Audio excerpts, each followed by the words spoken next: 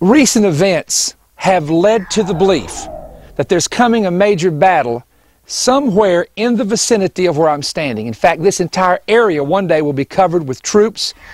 It will be covered with armies and soldiers in one of the biggest battles of biblical history, called the Battle of Gog and Magog.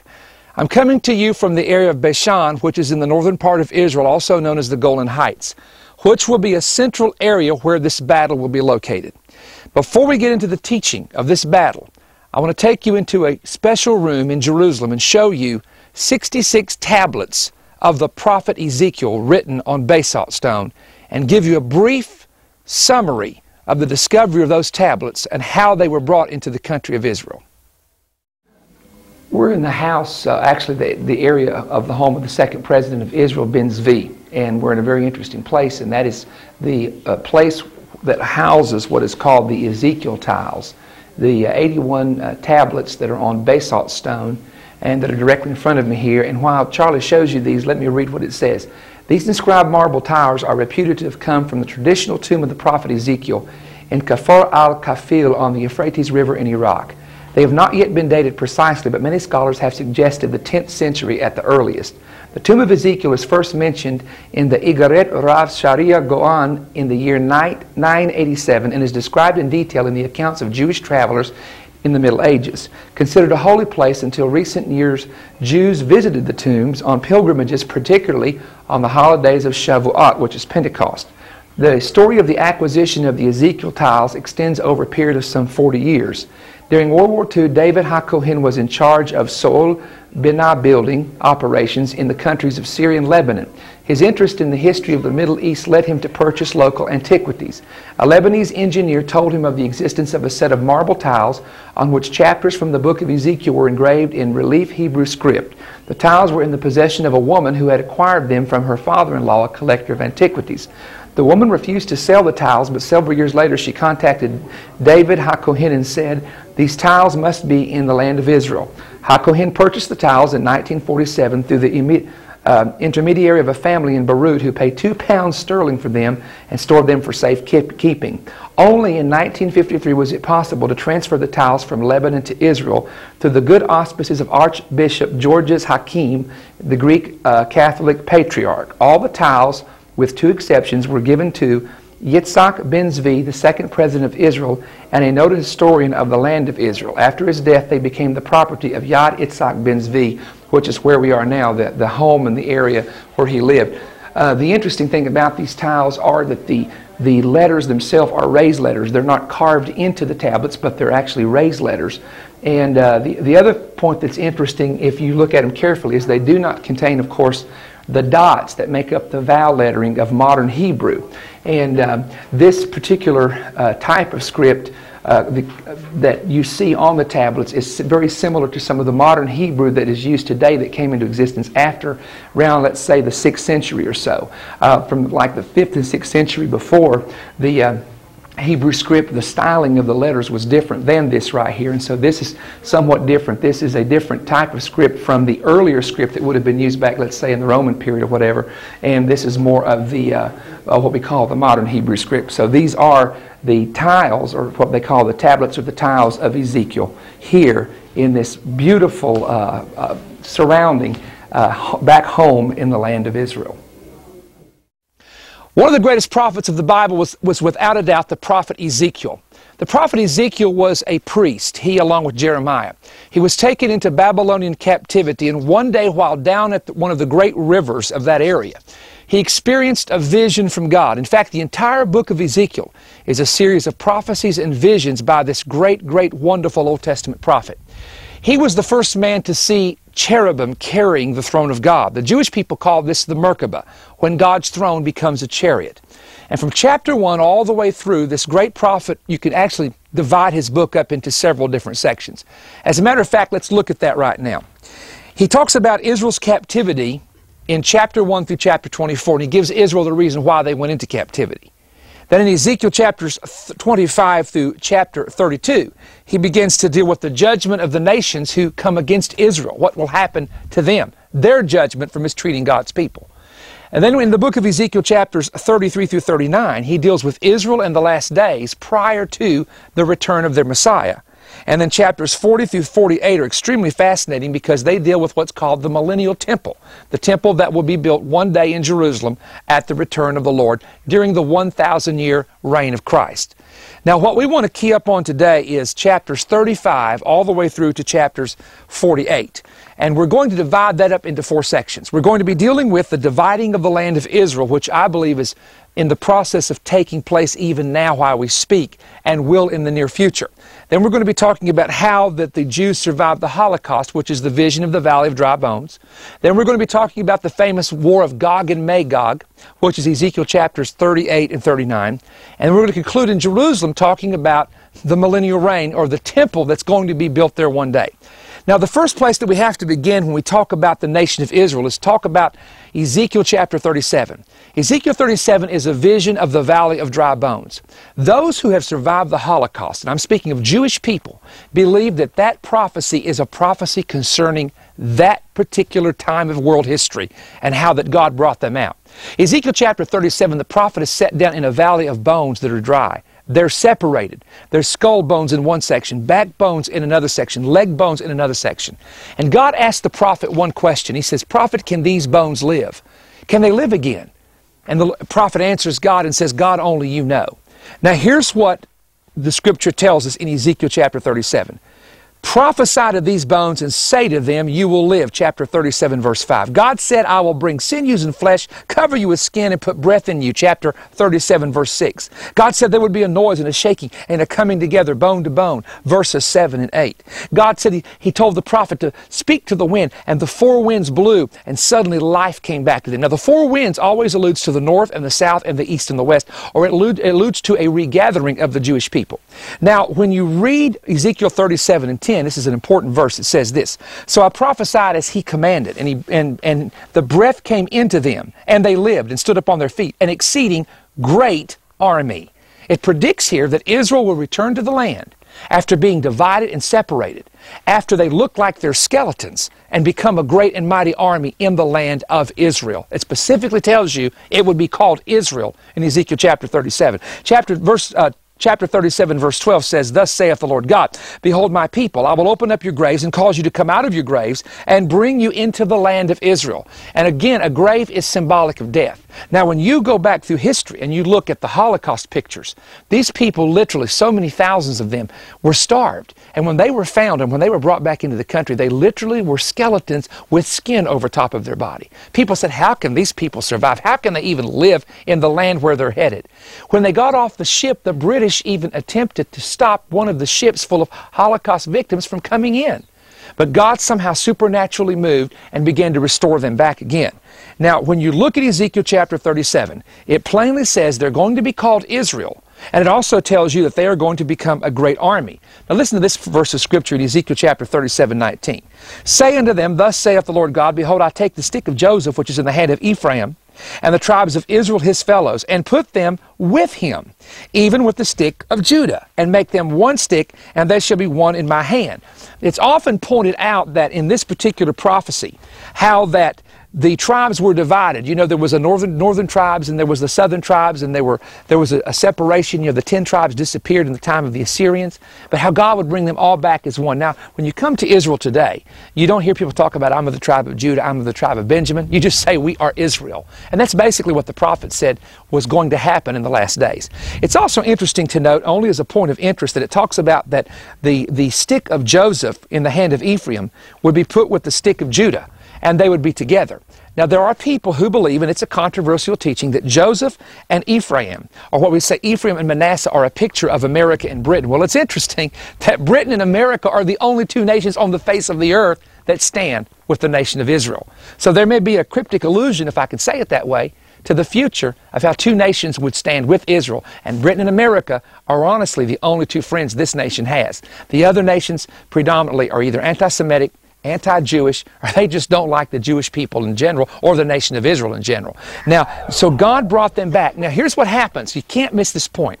After God brings the Hebrew people back to this land, there is a struggle that begins to ensue over dividing the land up. Now that struggle is pictured in Ezekiel chapters 35 and 36. Now this is where I personally believe we are at prophetically right now. The Holocaust has already happened. That's in the past. They're now a great army. They're in the land of Israel. That's chapter 37. But in chapter 35 and 36, the prophet begins to talk about a prophecy concerning Mount Seir. Now, if we go back and study, and I won't have time to do this on this particular teaching, but you can do this on your own. Edom, the area of Edom, is where Mount Seir is located. Now, who were the Edomites? The Edomites were the descendants of a man by the name of Esau. You know, there was Jacob and Esau that had a conflict with each other. Jacob took his brother's birthright and blessing. Esau hated him for it. And of course, that started a little bit of animosity between what we now know today as the Arab people and the Jewish people. But Mount Seir is located today in the country of Jordan. Now, when you begin to read a prophecy that's 2,500 years old, you have to ask yourself, who are they talking about here?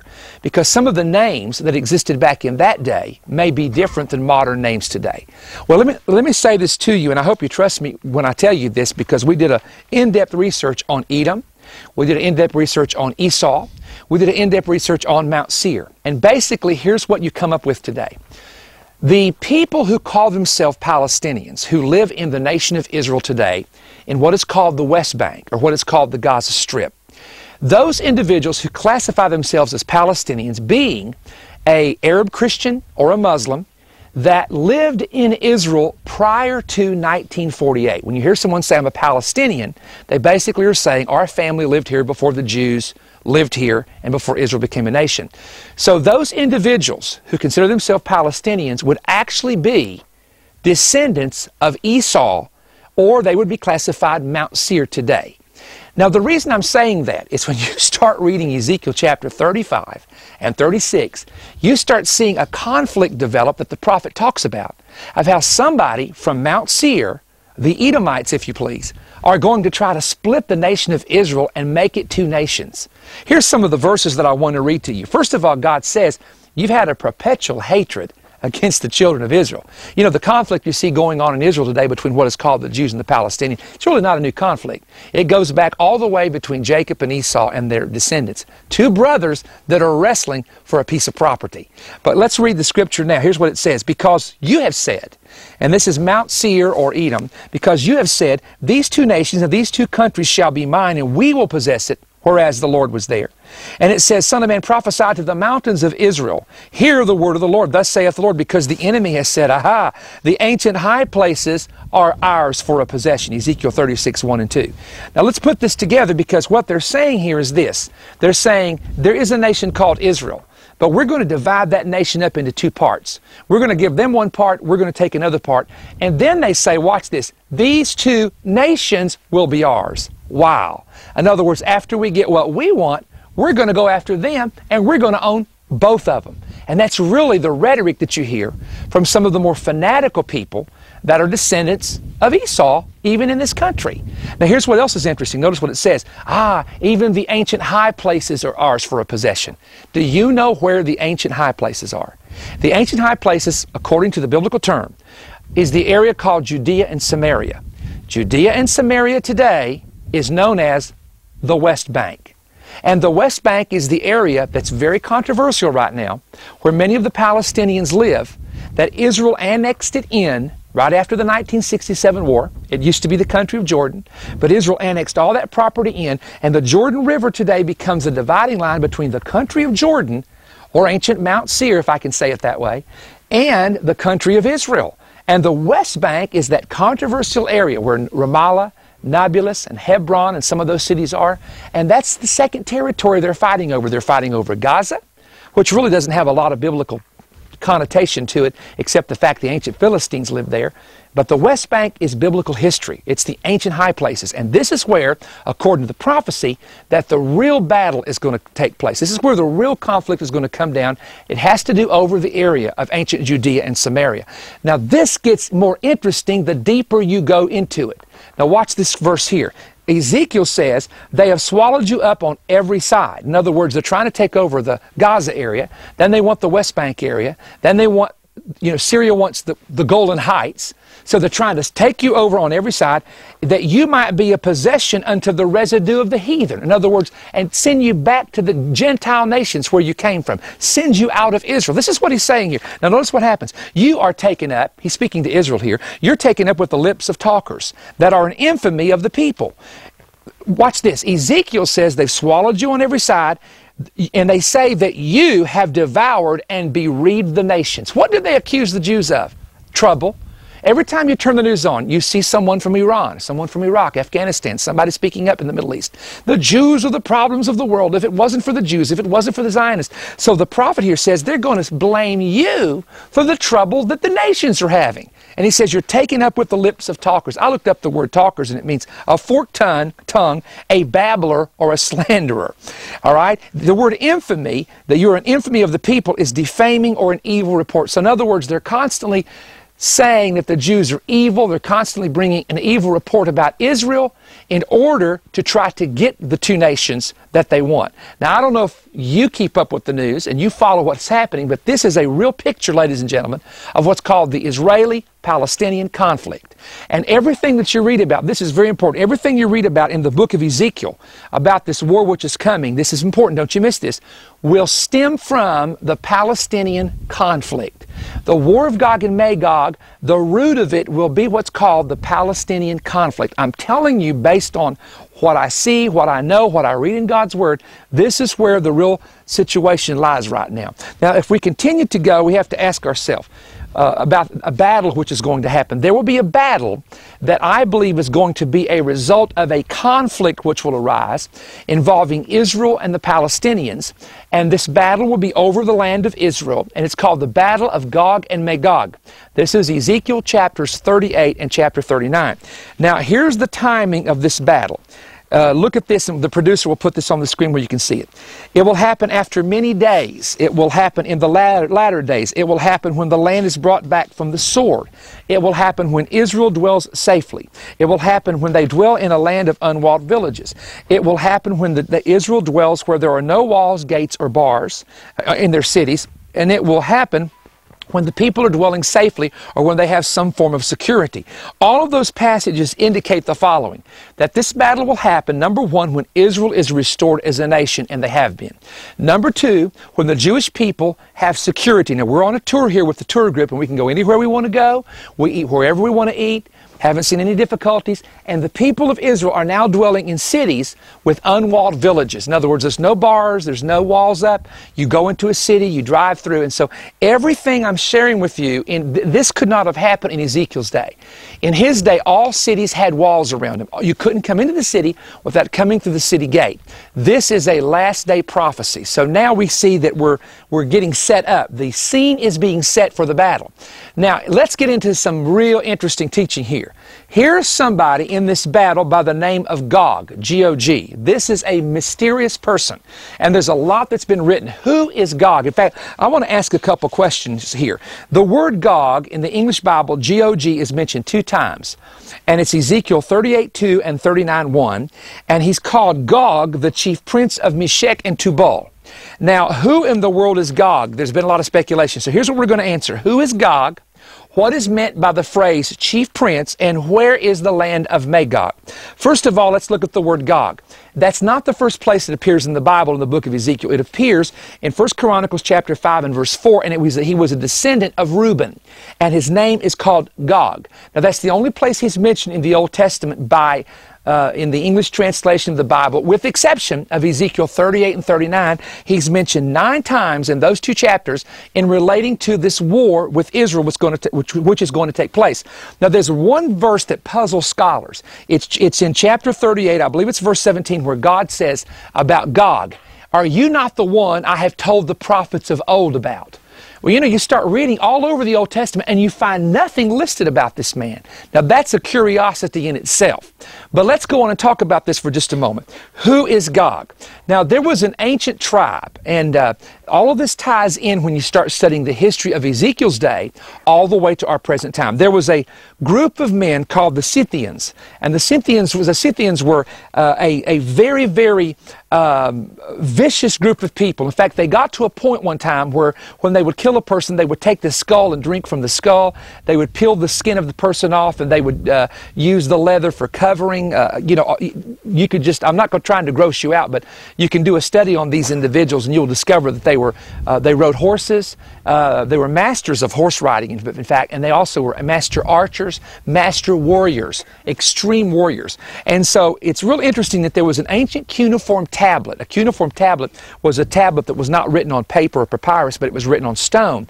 And it called the head, listen to this, the chief leader of the Scythians was called Hagee, which is very similar to the word Gog. So keep that in mind, because historically Ezekiel would have been very familiar with this group of people. Now let me go to another little nugget here. Number 2, the ancient Sumerian word. Sumeria, the ancient Sumerian language is one of the earliest languages in world history. That language was spoken in what we call today the land of Iraq, ancient Sumeria, Iraq towards Syria, that part of the world. There is a word 5,500 years ago called Gog, and it would be spelled in English G-U-G, and it alludes to darkness, darkness. So there's a second clue to this idea of Gog or Gog. Let's go a step further and see what else we can find. We can discover that Gog is called in Ezekiel a chief prince. Now that's a clue. Let me explain to you why that's a clue. When you read the New Testament, you will discover the Bible mentions there's principalities and powers in Ephesians chapter 6 and verse 12. Satan's called the prince of the power of the air in Ephesians 2 verse 2. In the book of Daniel chapter 10, there is a prince of Persia and there is a prince of Grecia, which are strong, evil, demonic angels, demonic spirits that were ruling over Babylon. When you begin to look at what Gog is, he's called the chief prince of Meshech and Tubal. Now, that could mean that there will come a leader in the future from the northern country whose name will be Gog. I know people from Romania whose last name is Gog, G-O-G, Gog. Lazar Gog is the man's name. So that is a name that could actually be a leader. Now, I'll tell you one thing. If in the North Country a leader comes to power one day by the name of Gog, we better really keep our eyes open, because that could be the fulfillment of it. However, when you study the Scripture and you look at what the Scripture is saying, it almost appears that Gog is not so much a man as Gog is a chief principality that rules Meshech and Tubal, that rules over the North Country. We would say a principality spirit, a spirit of darkness, if you please. Now, having said that, let's look at something else. The Septuagint is the Old Testament written in the Greek language. And in the Septuagint translation of the Bible, I'm going to read to you a verse that's found in Numbers chapter 14, verse 9. There was giants that one time used to roam this whole area. In fact, we're now, so you'll know where I'm standing, in the Golan Heights of Israel, also called the Bashan, according to the Old Testament. And up here on these ridges, you find these dolums. And they're two large stones that are put together and a huge stone placed on top. This is the area of Og, the king of Bashan. Og, did you understand? There's Gog and then there's Og, O-G, the king of Bashan, whose bed was about 18 feet long and 4 feet wide. And this is the land of the ancient giants. Now, the Bible tells us that one of the fathers of the ancient giants was a man by the name of Anak, A-N-A-K. Now, in the book of Numbers, here's what it says. He shall pour water out of his buckets, and his seed shall be in many waters, and his king shall be exalted higher than Agag, and his kingdom shall be exalted. So in other words, I'm reading that to tell you that in the Septuagint, which is the Old Testament translated to the Greek language, they translate Agag there as the word Gog. They say Gog in that particular passage. Now here's another interesting passage from the Old Testament, also from the Septuagint translation. Amos chapter 7 verse 1. Listen to this one. Thus the Lord showed me, and behold, a swarm of locusts were coming, and one of the devastating locusts was Gog the king. It translates here the word Gog in the Septuagint translation of the Bible. It's going to be different in the English translation, but the Septuagint is the Old Testament translated to the Greek language. So what's interesting is 2 places in the Septuagint the word Gog is mentioned. Now, I'm not going to go into the theological purposes or reasons why it was translated that way, but my point is, God said to Ezekiel, I have spoken in ancient time about him. So somewhere, something was known about this person called Gog. Now here's another reason why I personally believe that Gog is not a man, Gog is a principality. You ready for this? Because the war of Ezekiel 38 and 39 happens, I believe at least, before the tribulation period, the 7-year tribulation period. Gog reappears in the latter part of the book of Revelation at the end of the 1,000-year reign of Christ on earth. He reappears, stirring up the people of Gog, Magog, Meshach, and you read it in the book of Revelation. In fact, I've got the verse here. Let me just read it to you. And he reappears at 1,000 years after the millennial reign of Christ. Watch this. Here's the verse. He shall go forth to deceive the nations. And this is when Satan is loosed from the pit at the end of the 1,000 years, which are in the 4 quarters of the earth, Gog and Magog, to gather them together to battle, the number of them who is the sand of the sea. And, of course, they come up against the city of Jerusalem. The Bible said fire comes down from God out of heaven to devour them, Revelation 28 and 9. So how can Gog be a part of this battle, which is going to happen in the near future, and then how can he reappear at the end of the 1,000-year reign of Christ? If he's a man and he's killed in battle, and he's a sinner, he's going to go into hell, and the only time he's going to come back is to stand before the great white throne judgment. Then he's cast in the lake of fire. How does he reappear? If he's a spirit that's bound when Satan is bound, and then Satan is released and those spirits are released, then it stands to reason Gog is not just a man. Gog is a prince spirit. He is the prince of darkness. He's a demonic spirit directly under Satan. Now, I personally believe that this Gog, who is the chief prince, that chief prince alludes there not just to a leader, an earthly leader. Of course, principalities work through personalities. Gog, the spirit's going to have to work through a person, absolutely. But Gog may actually be some form of a demonic spirit. Now, let's talk about this. Look at the nations that are going to be involved in that great battle that day when it happens here.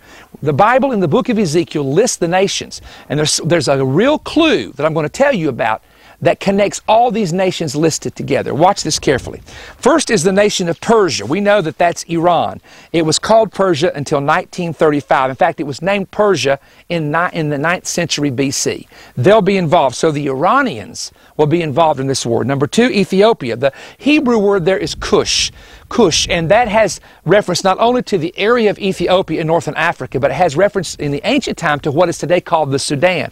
Oh my, you know about the Islamic fanaticism that's taken place in Sudan and how they are linked with some of the other fanatical Islamic countries. Isn't that interesting? So here we have another nation listed. Libya is listed. The Hebrew word is Put, and that happens to be the country of Libya in northern Africa. The country Gomer is mentioned as one of the nations that will attack Israel in this battle. And these are the Germanic tribes in various parts of Europe. In fact, Gomer, ancient writings talk about Gomer. They call them the Gomerites. They were the ancient Cimmerians who were expelled about 700 BC from southern Turkey. The Babylonian Talmud talks about Gomer, and it renders it as Germania or Germany, and it was an area that was established between 2 of the rivers there in Europe. So in other words, it appears that Germany has some form of a link when this battle begins to take place, or at least certain parts of that part of the world does. Now let's go a step further. It talks about the house of Togarmah. Now Togarmah in Ezekiel's day, there was a place called Cappadocia, which is in modern Turkey. And there was a city, this is interesting, that was known in Ezekiel's day in Turkey as Togarmah or Takarma, which is very similar to the word Togarmah, which is used here in the book of Ezekiel. So we understand that there will be parts of Turkey, absolutely, that are also going to be involved in this war, all the way toward Armenia, southern part of Russia. I'll talk about that in a moment. Meshach and Tubal, many scholars trace that to Moscow and Tobolsk, which is located in Russia. Others trace it to ancient cities which were located in the edge of eastern Turkey.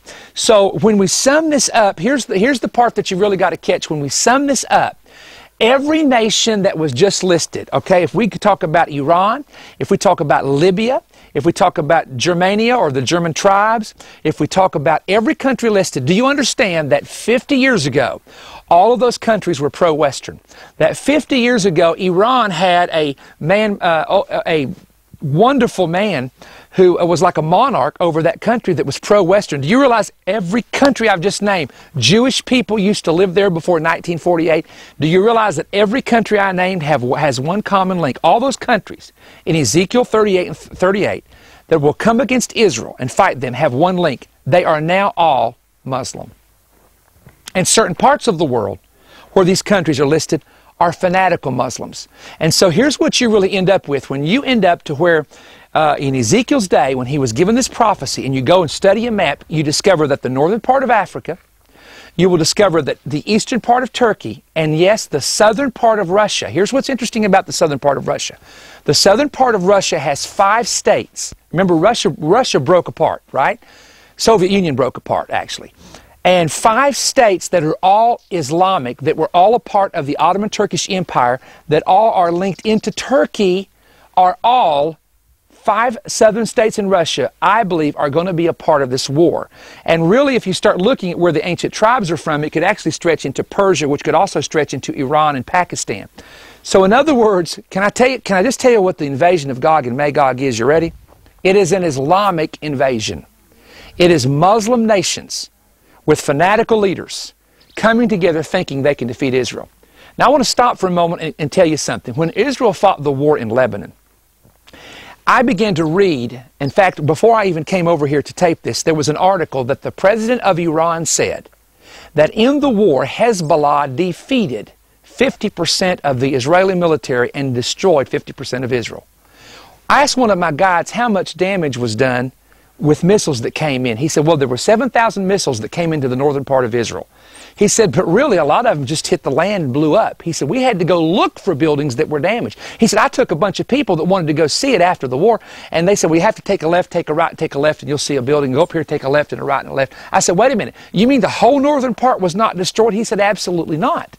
And the Iranian president believed and is now telling his people 50% of Israel was destroyed in the war. I don't know what pictures he's looking at, but somebody's deceiving the man. But did you know what God said? I'll make you think an evil thought. Then I'll turn you back and then bring you down. Hello. The evil thought just might be they can destroy Israel. You got to trust me with something. There's no way these Islamic countries would ever come into this territory and attack Israel unless they thought they could win. And I believe that war in Lebanon was a setup. And that war was to make these people think, you know what, we can do it now. Look at what Hezbollah did. We can do it now. But what they don't understand is when that old bear from the north comes into Israel, he's going to meet the Lion of Judah. And there's going to be some severe problems take place for them when that happens. But my point is, and I don't want you to miss it, how that these nations that are going to be a part of this battle were all one time pro-Western, and now they're not. And now many of them are absolute enemies of the West, and they hate the West because they feel like that the West helped create Israel. And that's where the difficulty is of why they believe the way they do. Now, here's the part that's interesting. That's why I'm here. One of the areas where this battle is going to take place, in fact, if you read the book of Ezekiel, here's what you'll discover. You'll discover that this battle is going to take place in 2 main parts of Israel. The Bible predicts it's going to happen on the mountains of Israel. Now, directly behind me here, you can see the area of what's called the Golden Heights. You can see the Sea of Galilee directly in front of me, the area of Tiberias. Now, several years ago, before 1967, a lot of this back in this direction was Syria. This was Israel. And in the 1967 war, the Israelis gained a lot of this territory back. The 1973 Yom Kippur War was the main war where Syria attacked. That's where a lot of the territory to the north was gained, all the way to the border of Lebanon, the border of Syria, which is over in this direction here. Now, let me read to you the prophecy of why I've come here and why I want you to see this firsthand. Here's the prophecy. God says in Ezekiel 39:18, I will do a great sacrifice upon the mountains of Israel. You'll eat the flesh of the mighty and drink the blood of the princes of the earth, of rams, of lambs, of goats, of bullocks, all of them fatlings of Bashan. Now, the Bashan, where we're at, is the east of the Jordan River. There was a town by the name of Golan back in the Old Testament, Deuteronomy 4:43, I believe it is. And so they call this area today the Golan Heights. When you hear the news talk about the Golan Heights, it's talking about this area where I'm standing right here. Now, this area will be, and this is a valley here, but there's mountains all around us, all the way up into Lebanon and Syria. This area will be where a lot of the battle is going to take place. There's a second area. We'll show you this on video. It shall come to pass in that day, I will give unto Gog a place of graves there in Israel, in the valley of the passengers on the east of the sea. That's the east of the Dead Sea. And it shall stop the noses of the passengers, and there they shall bury Gog and all his multitude. And again, it talks about burying Gog. See, there's going to be a man that's going to be used by this demonic spirit, so that he will die during this war, and they shall call it the Valley of Hamon-Gog. Now, this area that we're talking about here, or the prophet's talking about here, is another interesting area, because where this area is east of the Dead Sea in what is today the country of Jordan. And by the way, not far from Mount Seir, where the prophecy is given about Mount Seir claiming the two lands. Claiming Israel, trying to take the countries over. Now, when you look at the prophetic scripture, the Avarim mountain range is located in that area, and that when it talks about the Valley of the Passengers, one of the Hebrew words used there deals with this particular mountain range. And so the two areas where the battle will be the most intense will be the Golan Heights, where I'm at now, in the area of the Bashan. The second area will be over near the edge of the country of Jordan. It's right across from Jericho, right across from the Dead Sea area. There's all kinds of towns now being built at the bottom of that mountain range there in the country of Jordan. That'll be the second area. But there'll be so many people killed in the battle, ladies and gentlemen, to where in fact, you start looking at this and it gets absolutely incredible of what's going to happen. In fact, let me just say this to you, that here's the plan of the enemy. The plan of the enemy is to take a spoil. This is all in Ezekiel 38, to turn your hand upon the places now inhabited, to take away silver and gold, to take away cattle and goods. The word spoil in Hebrew means to strip them or to take booty, to take a substance. The word goods means the money, the riches, and the substance. And I've heard it preached for years. They say, well, you know, I mean, there's books. I've got books in my library right now that say this. You know, the reason Russia and the northern enemies will come against Israel is for the wealth of the Dead Sea. Forget that. Let me explain something to you. The Arab nations, including some of these nations like Libya and Persia, that come against Israel have oil money. They got so much money, they don't even know what to do with it. I'm telling the truth. It is not going to be oil in Israel that's going to bring them down. It's not going to be the wealth of the Dead Sea, because the Dead Sea is divided down the middle between Jordan and Israel, and it's worth $2 trillion with the minerals and chemicals that are there. But well, listen, what are the Islamic nations going to do with bromide and potassium and salt? Why invade Israel for that? And I've heard it preached for years. The wealth of the Dead Sea is going to bring them in. The Bible tells you what's going to bring them in. They want to spoil, but it's a hook in their jaw. Now, let me tell you what's going to bring them in, I believe. What do you do with your jaw? You don't just talk, you eat. And there's going to be a major famine. My father has already seen this by the Holy Spirit. He said, I don't know when it's going to happen, but the nations that have attacked Israel, that have mistreated the Jewish people, are going to suffer extremely severe famine. I don't know. We don't know if it's a result of a war they're going to have, the land gets polluted by chemical weapons, or it's just going to be a natural thing. But when they do, Israel is one of the few countries in this entire part of the world, now hear me, that has underground water sources that they bring the water out of the ground, and they have farms now down near the Dead Sea. In fact, the very area of the Valley of the Passengers in the country of Jordan that we just mentioned, where this battle is going to take place. In 1985, when I stood on Mount Nebo and looked into Israel, there was one green patch. It was Jericho. This was in the month of May.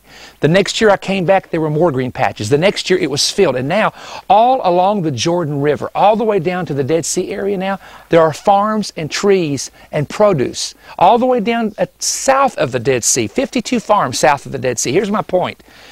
They're going to need food, and they're going to go to the place where they can get the food. The Valley of Jezreel in Israel, where Armageddon is going to take place, is farmland. That's all it is farmland. Israel can feed her entire population, then take 400% of the produce and ship it to Europe in the winter. The Bible said Israel would blossom and fill the world with fruit. And I believe the hook in the jaw is the food that they're going to need. And they're going to say, we've got to take the land and take a spoil out of this land. But I want to tell you something, and you better know this, absolutely know this, that God said, I will send a fire upon Magog. I'm going to smite the weapons out of their hand, and there's going to be great hailstones with overflowing rain. This battle is going to be so intense. So many people are going to die in this battle through the supernatural intervention of God that here's what the Bible says. They that dwell in the cities of Israel shall go forth and shall set on fire and burn the weapons, both the shield, the bucklers, the bow, and the arrows, and the hand staves, the spears. They shall burn them with fire for 7 years. Now, the Bible goes on to tell us that when this battle takes place, right after it's over, they will sever out men of continual employment passing through the land, to bury with the passengers those that remain upon the face of the earth, to cleanse it. After the end of 7 months they shall search. Then it goes on to say this, and the passengers that pass through the land, when any man sees a man's bone, he will set up a sign by it till the buriers have buried it in the valley of Hamon-Gog. Now, the part that I want to point out to you that's interesting is this, that it's going to take them 7 years to get rid of all the weapons that are going to be laying in the land. Now, this is going to be a major battle. Now, the reason some scholars believe that this happens before the 7-year tribulation of prophecy is because it mentions 7 years here. Some suggest that that's when the 7-year treaty, Daniel 9:27, is signed after this war. Here's why it would be signed. Because the Islamic nations will have taken the greatest defeat they've ever taken. Only 1/6 will remain of the entire army that fights against Israel. So they're going to say, we got to make peace. The Jews are going to take over everything if we don't make peace. And so what's going to happen then, they're going to sit down at the table to negotiate for peace.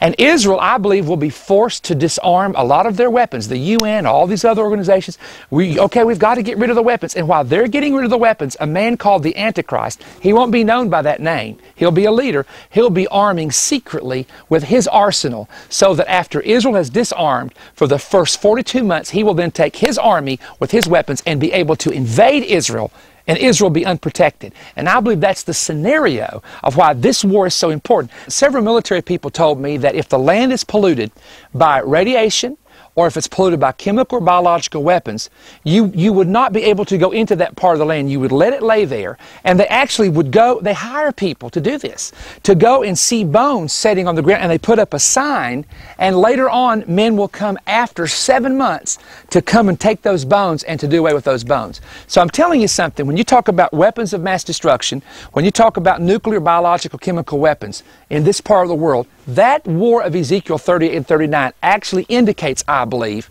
that this land, part of it at least, is going to be a place where some of these weapons are going to be used. But don't miss the main point. It is God Almighty that comes down and stops and intervenes in this war. Why? Because God said, I'm going to magnify my name.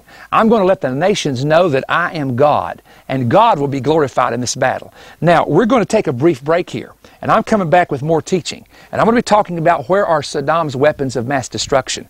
And we're going to talk about a number of other things that I really want you to hear. And we're going to climax the video talking about Jerusalem and the millennial reign of Jesus Christ. Don't forget, the Beishan is one of those areas where I'm standing, where that big battle is going to take place.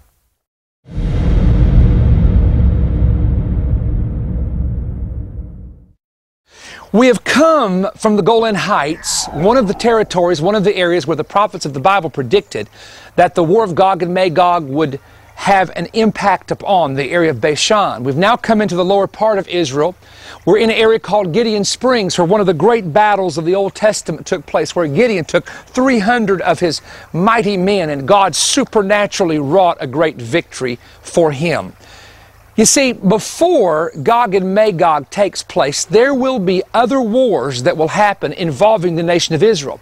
Many of you watched television a while back when you saw the war take place in Lebanon, where the Hezbollah sent missiles into northern Israel. Over 7,000 missiles were sent in, and Israel had to retaliate, bombing over 15,000 buildings in the country of Lebanon. There will be, I believe, according to Bible prophecy, there'll be approximately 2 cities or 2 locations in the near future that will be attacked, and the Bible speaks about this. One of them, most prophecy preachers and scholars have taught on this for years. It's the city of Damascus. The Bible predicts that one day the city of Damascus is going to be utterly destroyed. That prophecy is found in the prophet of Isaiah, his mighty book, which is an Old Testament book written by this great man of God. Now let's take a look at this very carefully. Isaiah chapter 13 is a prophecy against Babylon. Chapter 15 is a prophecy against Moab. Chapter 17 is a prophecy against Damascus in Syria. Chapter 18 is a prophecy that deals with the land beyond Ethiopia. Chapter 19 is a prophecy that deals with Egypt. And chapter 21 is a burden of the sea that mentions Arabia, which today we would consider to be Saudi Arabia. Now let's take a look at just one of of these chapters in the book of Isaiah to see what it has to say. If we look at chapter 19, which is the prophecy about Egypt, here's what it talks about. Now, this is the future. Egyptian will fight against Egyptian. They will be given over to a fierce king and lord. The rivers shall dry up. 5 cities will speak the language of Canaan, and one should be called the city of destruction. If we look at several of these passages, we understand that Egyptian fighting Egyptian would probably allude to the Sunnis and the Shiites fighting one another the way they're doing in Iraq. It's going to be Egyptian fighting Egyptian. The scripture goes on to say they will be given over to a fierce king and lord. This would allude to prophetically to the Antichrist, who will, according to Daniel, take over the country of Egypt. And then we discover that it talks about the rivers are going to dry up. We know that in the tribulation, the Euphrates River is going to dry up, and it no doubt will affect other rivers of the world, such as the Nile River, which runs through the land of Egypt. If we look at this passage, it hasn't happened yet. It's something that's going to happen in the future. Likewise, Isaiah 17, which is the prophecy against Damascus, Syria, hasn't happened yet. It's something which is going to happen in the future. Let me read that prophecy to you right now. The burden of Damascus, behold, Damascus is taken away from being a city. It shall be a ruinous heap. The cities of Erior are forsaken. They shall be for flocks which shall lie down, and none shall make them afraid. The fortress also shall cease from Ephraim, and the kingdom from Damascus, and the remnant of Syria. They shall be as the glory of the children of Israel, saith the Lord of hosts. Now, what's interesting about this prophecy is it specifically mentions that Damascus, which is the capital of Syria, is going to be totally destroyed and cease from being a city. The reason this prophecy is unique is Damascus is the oldest continuing city still existing in the world. It has never been totally annihilated. There was one time I read about in history where the vineyards and the orchards were destroyed, but yet the city was spared because it was willing to pay taxes and to pay tribute to some of the nomadic tribes in the surrounding area that were invading it. But if you go through history, the Encyclopedia Britannica says this: among ancient cities of the world, Damascus is perhaps the oldest continuously inhabited. Its name, Damashq in Arabic, derives from Damashqa, a word of pre-Semitic origin, suggesting that the beginning of Damascus goes back to a time before recorded history. We do know that Abraham's servant Eleazar was Eleazar of Damascus. So Damascus existed all the way back in the time of Abraham. But the prophecy says, the great prophet Isaiah, that the day will come that Damascus would be destroyed. Now, I want to ask you a question. Why do you think Damascus will be destroyed? What will Damascus, Syria do that would enrage someone to totally annihilate that city? Believe it or not, I believe that the key will be the weapons of mass destruction. Now, I want you to listen to me very carefully because I'm going to give you about 3 different quotes, and I want you to guess who these quotes came from. Are you ready? Here's a quote. It is incontestable that on the day I left office, there were unaccounted for stocks of biological and chemical weapons. July 2003. Who said that? Former President Bill Clinton. Listen to this quote. 2003. Saddam has been engaged in the development of weapons of mass destruction technology, which is a threat to the countries in the region, and he has made a mockery of the weapons inspection process. Guess who said that? Nancy Pelosi. Wow. Isn't that amazing? Well, let's look at this. Let's look at a third quote. Who said this? Speaking of Saddam, quote, he will use those weapons of mass destruction again as he has 10 times since 1983. Who made that statement? The answer, Sandy Berger, the former Clinton security advisor. So here are people that some of them of their particular party today say there were no weapons of mass destruction. The president lied about the weapons. And people predominantly, over 50% of America, believe that the president lied. But let's go a step further. Do you know that after the war broke out, after the United States invaded Iraq, I was in Israel. I took a Holy Land trip several months later. And do you know, while I was in Israel, the Israelis that had information simply told me, we know what happened to the weapons. A little bit of that, some of them went up into the Bekaa Valley and were buried in the ground in Lebanon, but the majority of them went into Syria. And everyone I talked to that had any military connection, it's like they automatically knew where the weapons went. But yet in America, we were saying there are no weapons. There were no weapons. We went into a war and it was a waste of time and money because nothing was there and never was. Well, let me share something with you that I think you'll find very interesting. First of all, there was a Syrian reporter that was dying with cancer that went into France to spend his final days. This Syrian reporter was one of the first men to break a news story, for he had a friend in Syrian intelligence who told him where the weapons of mass destruction that Saddam Hussein had sent into Syria were actually buried. Some of them were buried in caves, and they were actually buried in 3 different locations in Syria, and a Syrian defense minister was paid over $50 million to take those weapons off of Saddam's hand. Well, that was one report that came out, but it died almost as fast as it came out. Then here's another interesting story. Ali Ibrahim al-Takriti, who was the southern regional commander for Saddam Hussein, he dealt with the chemical and biological weapons program, and he defected in 1991, and he told of massive biological and chemical weapons programs that Saddam Hussein had. But perhaps the most interesting story has to do with a man who has written a book called Saddam's Secrets. He is a former military general. In fact, he was the second in command air officer of Saddam's Air Force, directly under Saddam Hussein, served under him for many years, and he happens to be a Christian man. And this man finally came out with the information of where the weapons of mass destruction went to. Now, according to this man, who, again, was second in command over the Air Force, he was an Air Force officer and answered directly to Saddam Hussein, this is what happened to the weapons of mass destruction. 6 weeks before the war broke out, before the United States and the Allies invaded Iraq, 6 weeks before, the weapons of mass destruction were moved out of Iraq and into the country of Syria. There was a natural disaster which had happened in Syria, and Saddam, under the guidance of a Russian military expert, said this is the time to move your stuff out of Iraq and move it into another country. And that's what Saddam did. There were 2 Iraqi Airways Boeing 747 jets that were, all the seats were taken out and they were converted into cargo planes. And so it looked like that Saddam was sending assistance to the Syrians through these flights, which were not military planes but commercial planes. Therefore, it would never be detected what he was moving. And when the material got into the cargo bins, it was then moved later from there into the different locations of Syria. Now, according to General George Sadis, there were 56 flights of these airlines coming from Iraq into the country of Syria.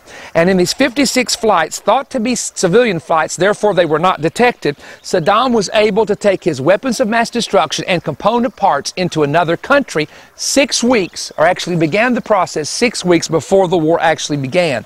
What is also interesting is there was a cover-up company called SES that actually received those weapons. It was a company which had been formed, and Saddam did something else that I thought was very intriguing. All of the scientists that knew about biological, chemical weapons and nuclear programs, he told these men to spend time learning all the information and keeping it in their mind. In the year 2002, Saddam destroyed his paper trail of his weapons of mass destruction programs, and this is why when the inspectors went in, they said there's no paperwork, the paperwork has been destroyed, but yet the men who knew how to make these deadly weapons of mass destruction still had the information retained in their head and in their knowledge. Now, shortly after 9/11, something happened in the country of Jordan. There was the Jordan intelligence services actually seized, listen to this, 20 tons of chemical weapons that were being trucked into the country of Jordan by Al-Qaeda members who had brought it in from the country of Syria. There was VX, nerve gas, sarin gas, and 70 other chemicals that were a part of this process. Now listen to this. If this truck had gone into Jordan, this was the plan, and had been exploded in front of the Jordanian intelligence agency or the U.S. embassy, the Jordanian officials said that 80,000 people would have died by this chemical and biological attack. The media, oddly enough, said very little about it, but this is when General George Sadis and others realized that, you know, the Syrian government by themselves did not make some of this stuff that was on the trucks. It was some of Saddam's stockpile. So they were simply going to bring it in on a truck, explode the truck, let a noxious poisonous cloud fill the air over Jordan, and hopefully Al-Qaeda wanted 80,000 people to die. So ladies and gentlemen, let me say something to you, that Damascus could be destroyed. Now this is speculation, but we're trying to think ahead.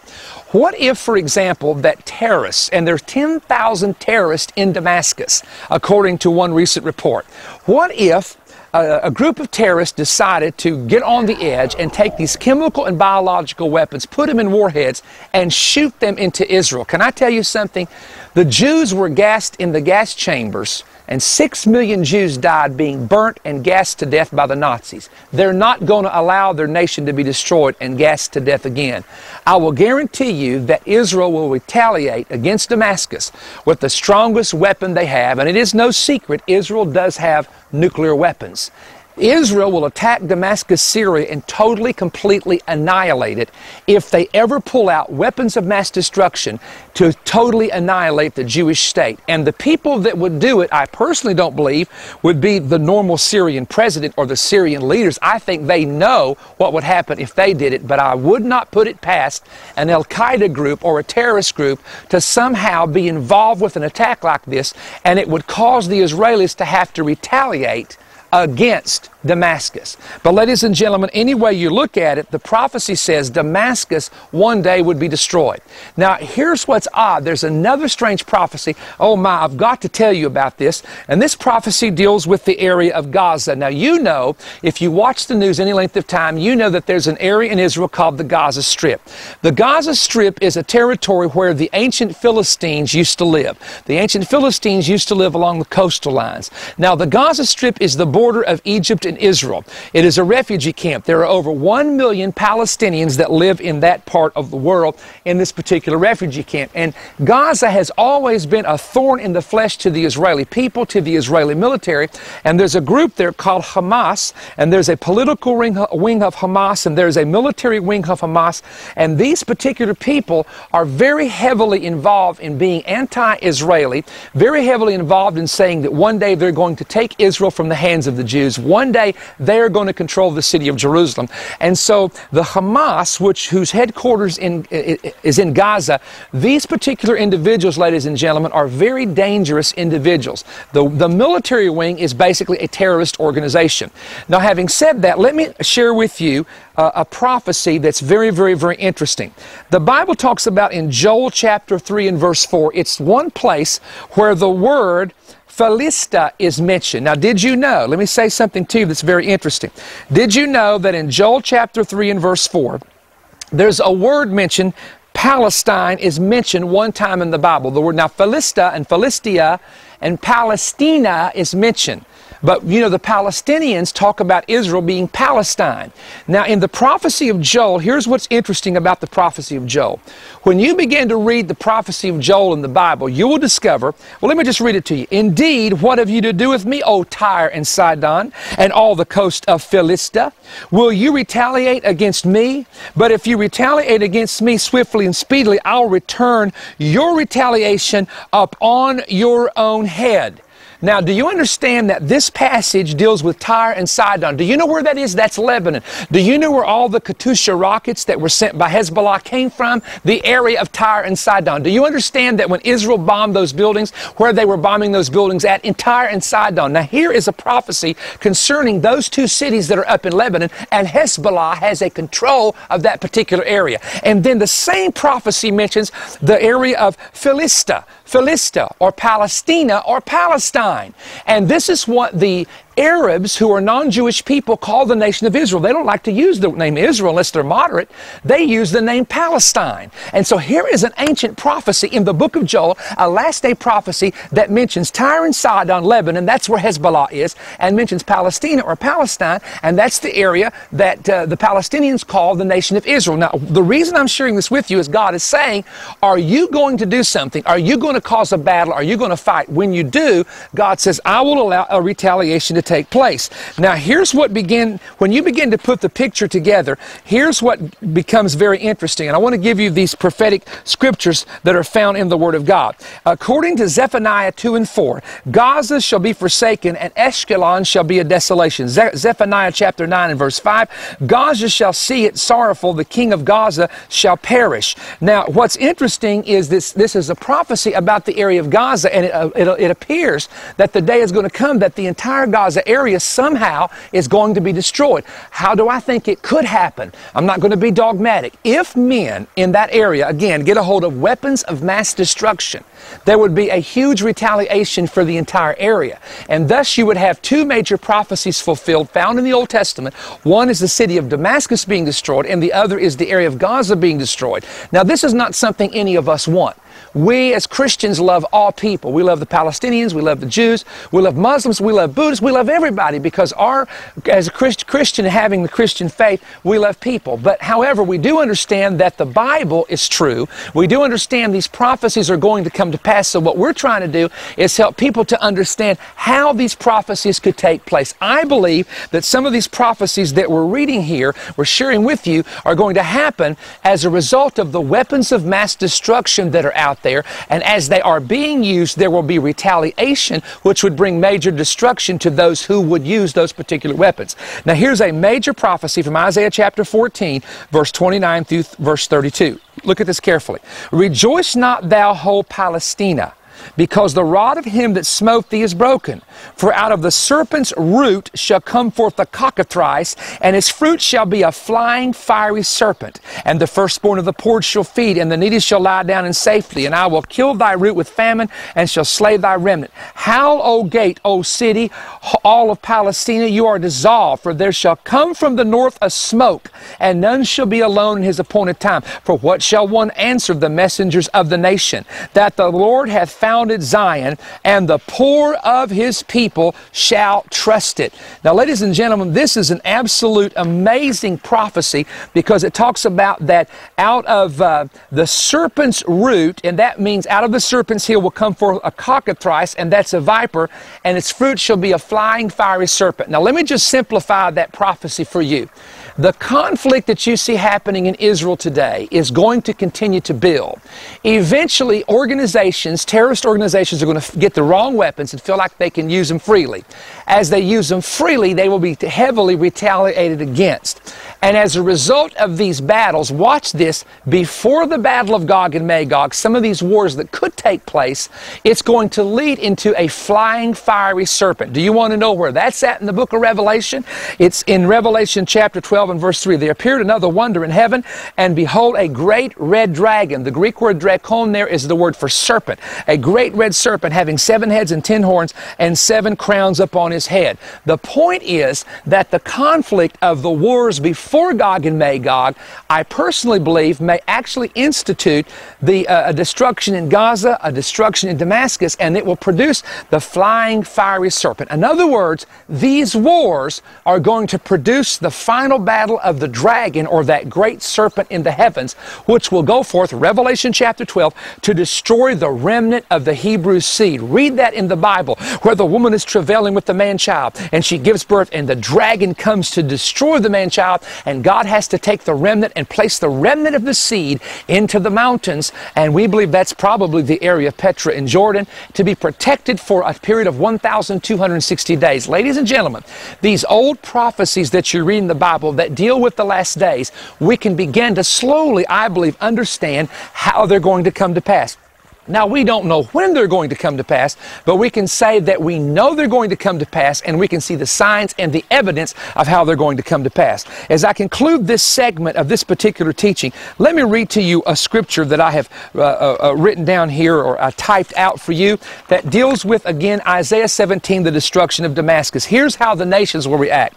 Woe to the multitude of many people which make a noise like the noise of the seas, to the rushing of the nations that make a rushing like the rushing of mighty waters. The nations shall rush like the rushing of mighty waters, but God shall rebuke them, and they shall flee afar off, and shall be chased as the chaff of the mountains before the wind, and like a rolling thing before the whirlwind. And behold, at eventide trouble, and before the morning he is not. This is the portion of them that spoil us, and the lot of them that rob us. So in other words, the nations are going to be in a rage. They're going to be enraged as a result of the destruction of Damascus, according to this, and it implies here that at evening time trouble comes, or in the evening time is when this destruction will take place. Because you see, you now fight battles not in the day, but you do it at night. And you can do things by radar, by satellite at night that you couldn't do during the daytime. And I will say to you again, it's very possible that the weapons that were taken out of Iraq into Syria that have been hidden will be used by the wrong people, and that could initiate that great day of destruction mentioned in the Bible and the Word of God. So once again, the Gog and Magog is the big battle. Armageddon is the climax. That's the big battle of battles. But before Armageddon is Gog and Magog, and I believe before Gog and Magog there will be a series of other battles and skirmishes that will lead to the fulfillment of the Scriptures. Now we're going to go to another break here, and when we come back, we have more powerful information to share with you on this special teaching of the prophecies of Ezekiel, the great Ezekiel file.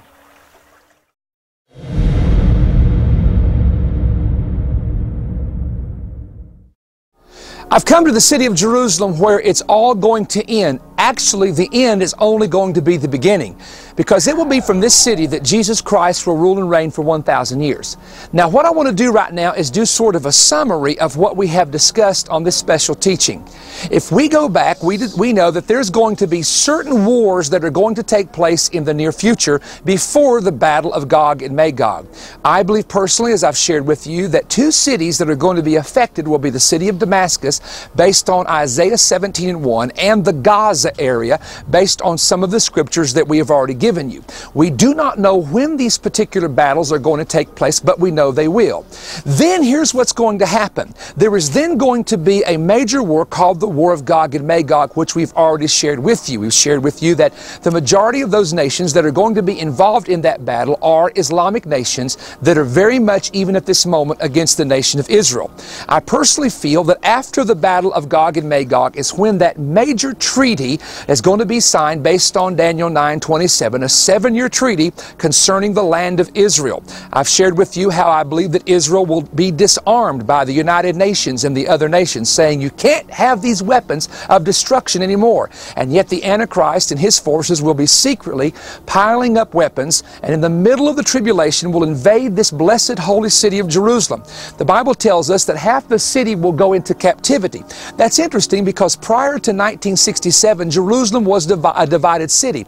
It was divided directly down the middle. Everything you're seeing here, which is the Kidron Valley, that comes all the way in front of the Eastern Gate, the Mount of Olives, this was the country of Jordan. Everything in this direction where you see the tall buildings was called West Jerusalem, and that was the Jewish section. So the city before 1967 was a divided city between the Arabs and the Jews, or the Jordanians and the Jewish people. After the 67 war, it became united. But we do know that there are forces in Israel that demand to have this city back, most of them being Islamic people. They want the city back. Why do they want it back? Because directly behind me is the third holiest site in all of Islam, the Dome of the Rock, the Al-Aqsa Mosque, which is directly behind me. And so this city is going to be, according to Zechariah, a cup of trembling to all nations. And God has said, the nations that come against Jerusalem, I'm going to judge.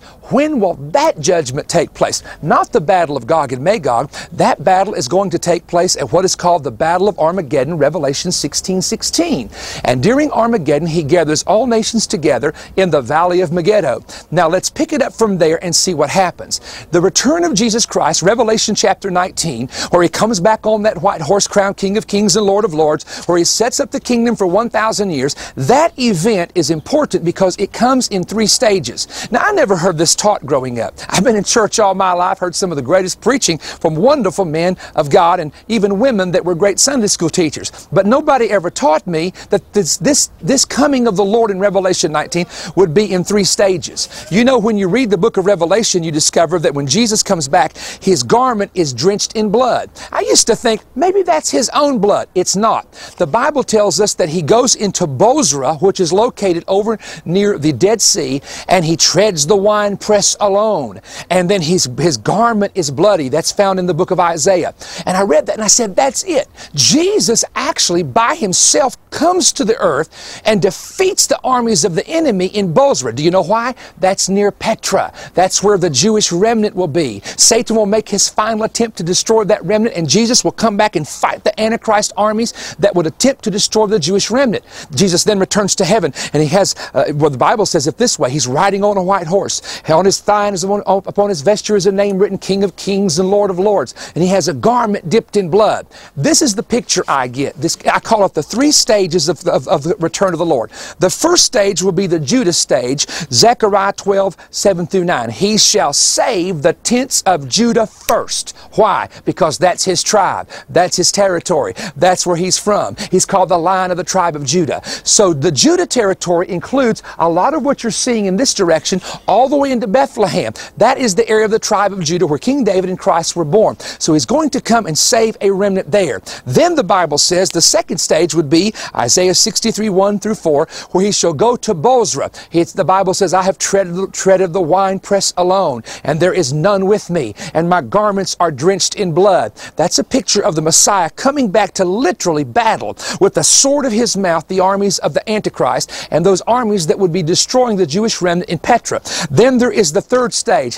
Guess what? The third stage is where you and I come in, because Zechariah 14 says his feet shall stand that day upon the Mount of Olives. That's where I am right now, which is eastward in Jerusalem. And the mountain shall cleave in two parts, one part to the east and one part to the west. And there'll be a great valley that will separate, and water will flow from Jerusalem into the Dead Sea and into the Mediterranean Sea, which is in this direction. So that's the part where we become involved, because we will return with him, Revelation 19, on white horses. We are called the armies of heaven. Oh, can't you wait for that day? I'm telling you what exciting. I like to just come here and kind of spot my land out before I come, spot the territory out, see? But watch this. This is very, very, very important. He comes to the Mount of Olives, and that's the third and final stage. Now, you remember reading in the Bible about the blood being up to the horse's bridle. Well, a lot of people say, Brother Stone, what do you think it means? Does that mean that blood is going to be like a liquid blood all the way to the horse's bridle? Where in the ancient time, things could be measured by a horse, to the knee of the horse, the hip of the horse, the bridle of the horse, to the head of the horse. And I believe that has reference to the bodies that are going to be stacked so high that if you stood a horse beside it, the bodies will actually come all the way up to the horse's bridle. Now, from Megiddo to this valley here, this is called the Kidron Valley, but in the Old Testament, it was also called the Valley of Jehoshaphat. And in the book of Joel, it talks about how that God is going to bring the judgment in the Valley of Jehoshaphat. Now, many people believe that the blood to the horse's bridle doesn't necessarily allude to Armageddon. It actually alludes to the Valley of Jehoshaphat, where the Antichrist armies are making their final attempt to seize Jerusalem, make their final attempt to destroy the Jewish remnant. And when the coming of the Lord comes, the Bible said they shall be destroyed with the brightness of his coming and by the sword of his mouth. And literally the bodies of enemies will be piled up. The Bible tells us that the tribulation is to destroy the sinners out of the earth. But Jesus has to come back, according to the book of Revelation, to save the earth from men that would annihilate it. Weapons of mass destruction, biological, chemical, nuclear weapons. We can see how years from now that could literally happen. Now, when we return to Jerusalem with Christ, I want you to know it's not going to be looking like the perfect picture city that you see here. These walls will be damaged, but the Messiah, according to the Bible, will come through the eastern gate in the book of Ezekiel. Now, that eastern gate is sealed. That's very interesting, because every other gate in the city of Jerusalem is open. You can go through the Dung Gate. You can go through the St. Stephen's Gate. It's open in this direction. You can go through the Damascus Gate. You can go through the Zion's Gate. This one is closed. Why is it closed? The tradition says that when the Turks rebuilt the city, they heard that the Jewish Messiah would come through the Eastern Gate. So they sealed it up to prevent the Messiah from coming in. However, the Bible said in the book of Ezekiel that this gate is for the prince. The gate has been opened because the prince has gone in it, but the gate is shut. And it will be opened again for the prince. If you read that prophecy in Ezekiel, it almost implies that the Messiah has come through the gate, then the gate will be sealed, and then the gate will be open for the Messiah. Well, that's exactly what's going to happen. This is the gate that Jesus rode the donkey through. There used to be a three-tiered ramp coming from this gate to the Mount of Olives. And Jesus rode that donkey into that gate known as the King's Gate, and they were saying, Hosanna to the King. He's already been through, not that particular gate, but a gate that's under there that was discovered recently as the original gate. But one day, Messiah will come into that gate. If you don't believe this is an important place, the Jewish people are buried facing the Eastern Gate, so when their Messiah comes, they follow him in. This is is a Muslim cemetery in front of the east gate. They're buried this way so that when he returns, they'll meet him at the resurrection. So you've got two people facing this direction, but I've got news for you. The people that will be there in that resurrection are the people who are born again, that have a true experience with the true Messiah, who is Jesus Christ. And we will return to rule and reign with him. Now, things are going to change. Trust me. When Messiah comes back, steps foot on the Mount of Olives and takes over this city, everything you're looking at here is going to be totally different. As a matter of fact, I did some research, and let me share this with you. Let's look at the changes in Israel. In Israel, the 12 tribes are going to be given, the 12 tribes of Israel are going to be given the land from the Sea of Egypt all the way to Damascus. This is the original boundaries of the Garden of Eden. And then if you keep reading, you will discover that the territory is going to be divided from the Mediterranean Sea, kind of in this level out here. One tribe will get this upper section, then the next section, then the next section, all the way across. We'll show you a map on the screen to give you an idea of the territory of the tribe. Jerusalem is going to be enlarged. Now listen to this. It's going to be one giant square. The high mountain shall be brought low, and it's going to be a giant square, and there's going to be 12 gates coming into the city according to the writings of Ezekiel. To the north will be Reuben, Judah, and Levi. To the east, Joseph, Benjamin, and Dan. To the south gate will be Simeon, Issachar, and Zebulun. To the west gate will be Gad, Asher, and Naphtali. Now, we're not talking about heaven and the New Jerusalem. We're talking about this Jerusalem that will one day be built during the 1,000-year reign of Christ. The outer walls, now imagine this, the outer walls of the city on that day are going to have carvings of palm trees and cherubim. The cherubim will have two faces, the face of a lion and the face of a man. Why? Because Jesus came in the form of a man to be the Messiah, but he's now coming as the Lion of the tribe of Judah. So therefore, those carvings, can you imagine this, are going to be all over the wall of the city in the millennial reign. The temple itself, based on Ezekiel chapter 45, this will be the dimensions. There will be a platform that will be a mile plateau right on the top here. Now, the temple area itself, the whole Jerusalem area, including the temple, will be divided into three sections, 25,000 reeds by 25,000 reeds. Let's break that down for a little bit, okay? In the northern section of the city, when we'll show you this again on a chart, in the northern section, it'll be 20 miles by 50 miles, and the temple will be a 1 mile square right in the center. And this will be the area north of there will be the living area for the priests. The center of Jerusalem will be 20 miles by 50 miles, and that will be reserved for the Levites, okay? And then when you go to the south, it'll be 10 miles by 50 miles, and that will be the area where all of the food will be grown for Jerusalem. It'll actually be in fact, the food area will be a 10 by 10 area. Now, having said that, this is how big Jerusalem is going to be. 50 miles by 50 miles. Now, that doesn't sound big, but I'm telling you that is absolutely huge. And so what is going to happen is when Christ returns, he is going to actually rebuild this entire city. You know, this city is in for a marvelous history. In fact, it has had a great history of the past. It's going to have a period of time of tribulation. It's going to be very, very severe. However, at the end of it, many things are going to happen. You know, the Bible even predicts that Jewish people will go to the Messiah and they will say, "Where did you get these wounds?" And he will say, "In the house of my friends." That's a prophecy from the Old Testament prophet. Not only that, but it says that 10 men will take a hold of the skirt of a Jew and say, "Take us up to the city to learn about your God." Those that survive the tribulation, now think about this, those that survive the tribulation in the future will have to come up to the city of Jerusalem to worship during the Feast of Tabernacles. That's in your Bible. You know, because I preach kind of Hebraic roots and the Hebraic roots that are in Christianity, every now and then I'll get an email from someone that says, "Why are you teaching these feasts? It's been done away with, and that's been done away with, and this." And I always remind them, go to the millennial reign of Christ. When they take the hold of a skirt of a Jew, that's the tallit that that's the Jewish prayer shawl that they're wearing. When the Bible talks about celebrating the Feast of Tabernacles, that's one of the 7 feasts of Israel that is perpetual even in the millennial reign. Did you know, reading the book of Ezekiel, there's a priesthood in the millennial reign? There are priests and there are Levites. The sons of Zadok are ministering in the temple. I'll give you something to really think about. You ready for this? And this statement caused one of the great reformers to say, the book of Ezekiel should be ripped away from the Bible. because he didn't understand what it meant back then. It says that people are going to bring sacrifices up to this temple and offer sacrifices at the temple. Why, that can't be, Brother Stone. Jesus is the final sacrifice. Wait a minute. He's the high priest of heaven now, but when he comes back here, he's a king. It's a total different position. And those sacrifices are memorial offerings to celebrate a memorial of all that was done through the acts of redemption. Now, I can't explain everything God does. I can't explain the reason the Lord will permit that, but I'm going to guarantee you one thing: the book of Ezekiel is just as inspired as the book of Revelation. And so there are some things in there that are a little bit mysterious, but nonetheless, it will happen. Now, here's what's interesting. At the end of the 1,000-year reign, Satan is loosed. I have people email me sometimes and they'll say, Brother Stone, why does God allow the devil to be loosed from that bottomless pit at the end of the 1,000 years? The only explanation I can give you is this. Think about this. The saints of God will have resurrected bodies. We're not going to get tired. We'll be able to walk day and night through here. The Bible said the gates of the city will stay open continually, for little children will celebrate in the street. If a man dies before he's 100 years of age, it'll be a strange and an odd thing. But let me share this with you.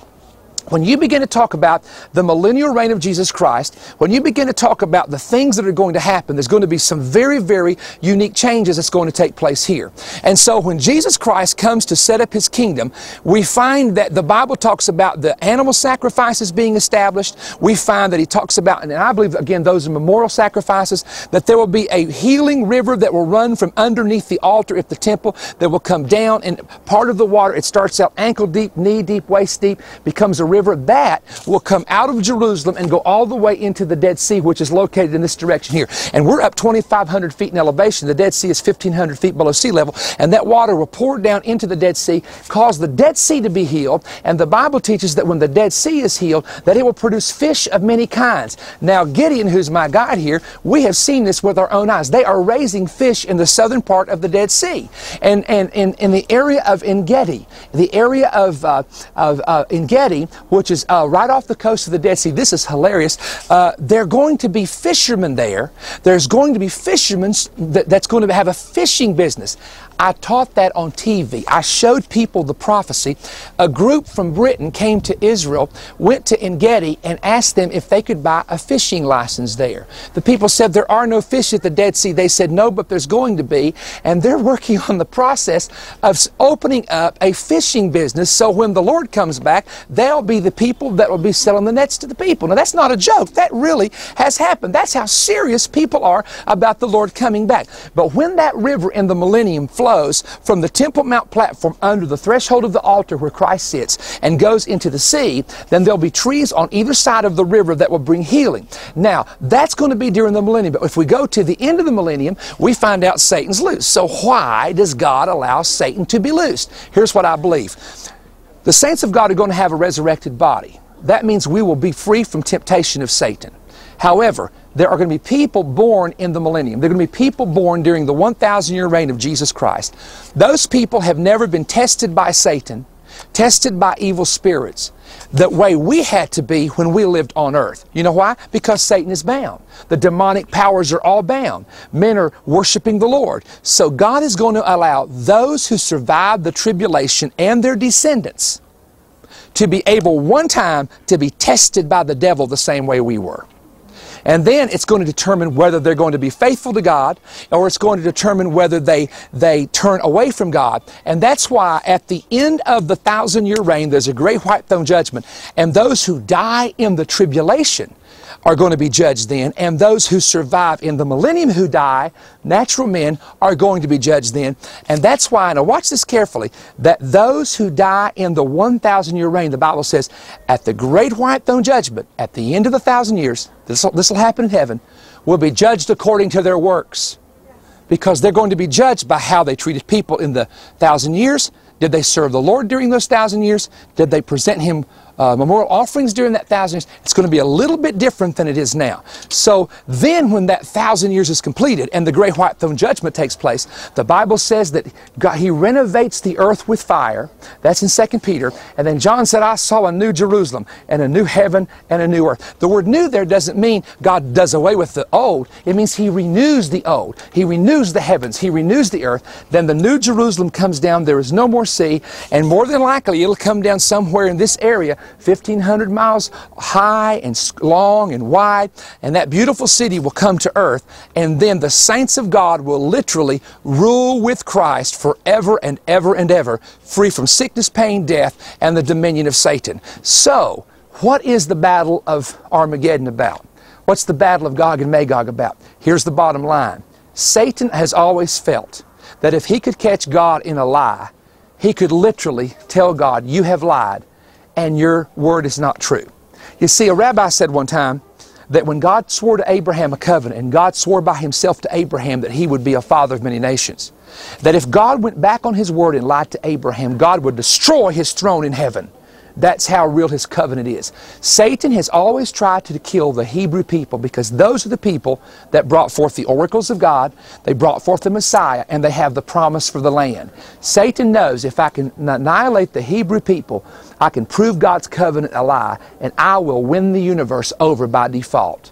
And so Satan makes a last attempt through the powers of darkness and through the Antichrist to destroy the Jewish people. Do you understand and realize that of all the people in history, Jesus has more prophecies about Him than anybody, but do you know who the second person is? The Antichrist.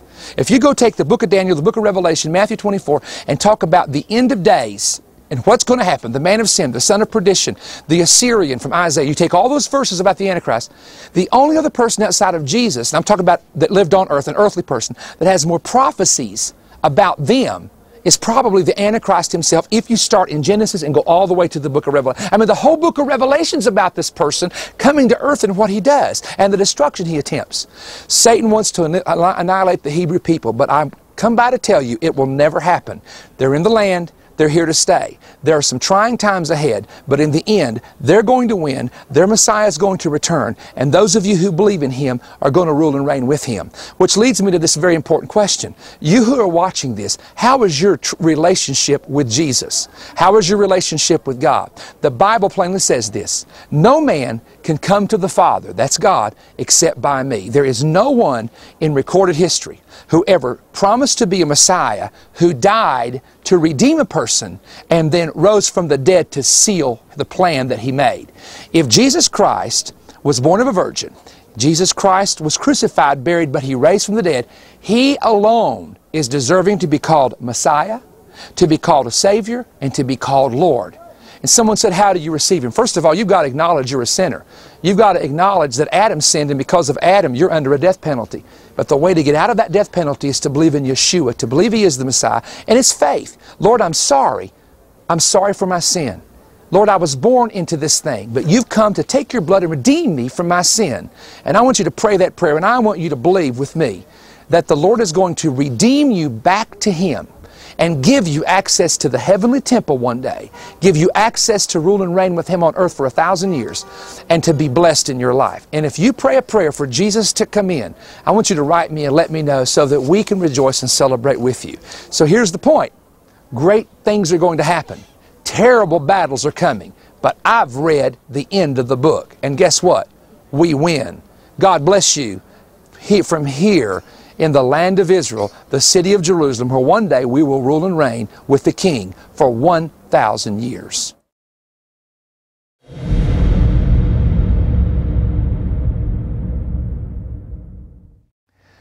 I hope you enjoyed that teaching on location in Israel.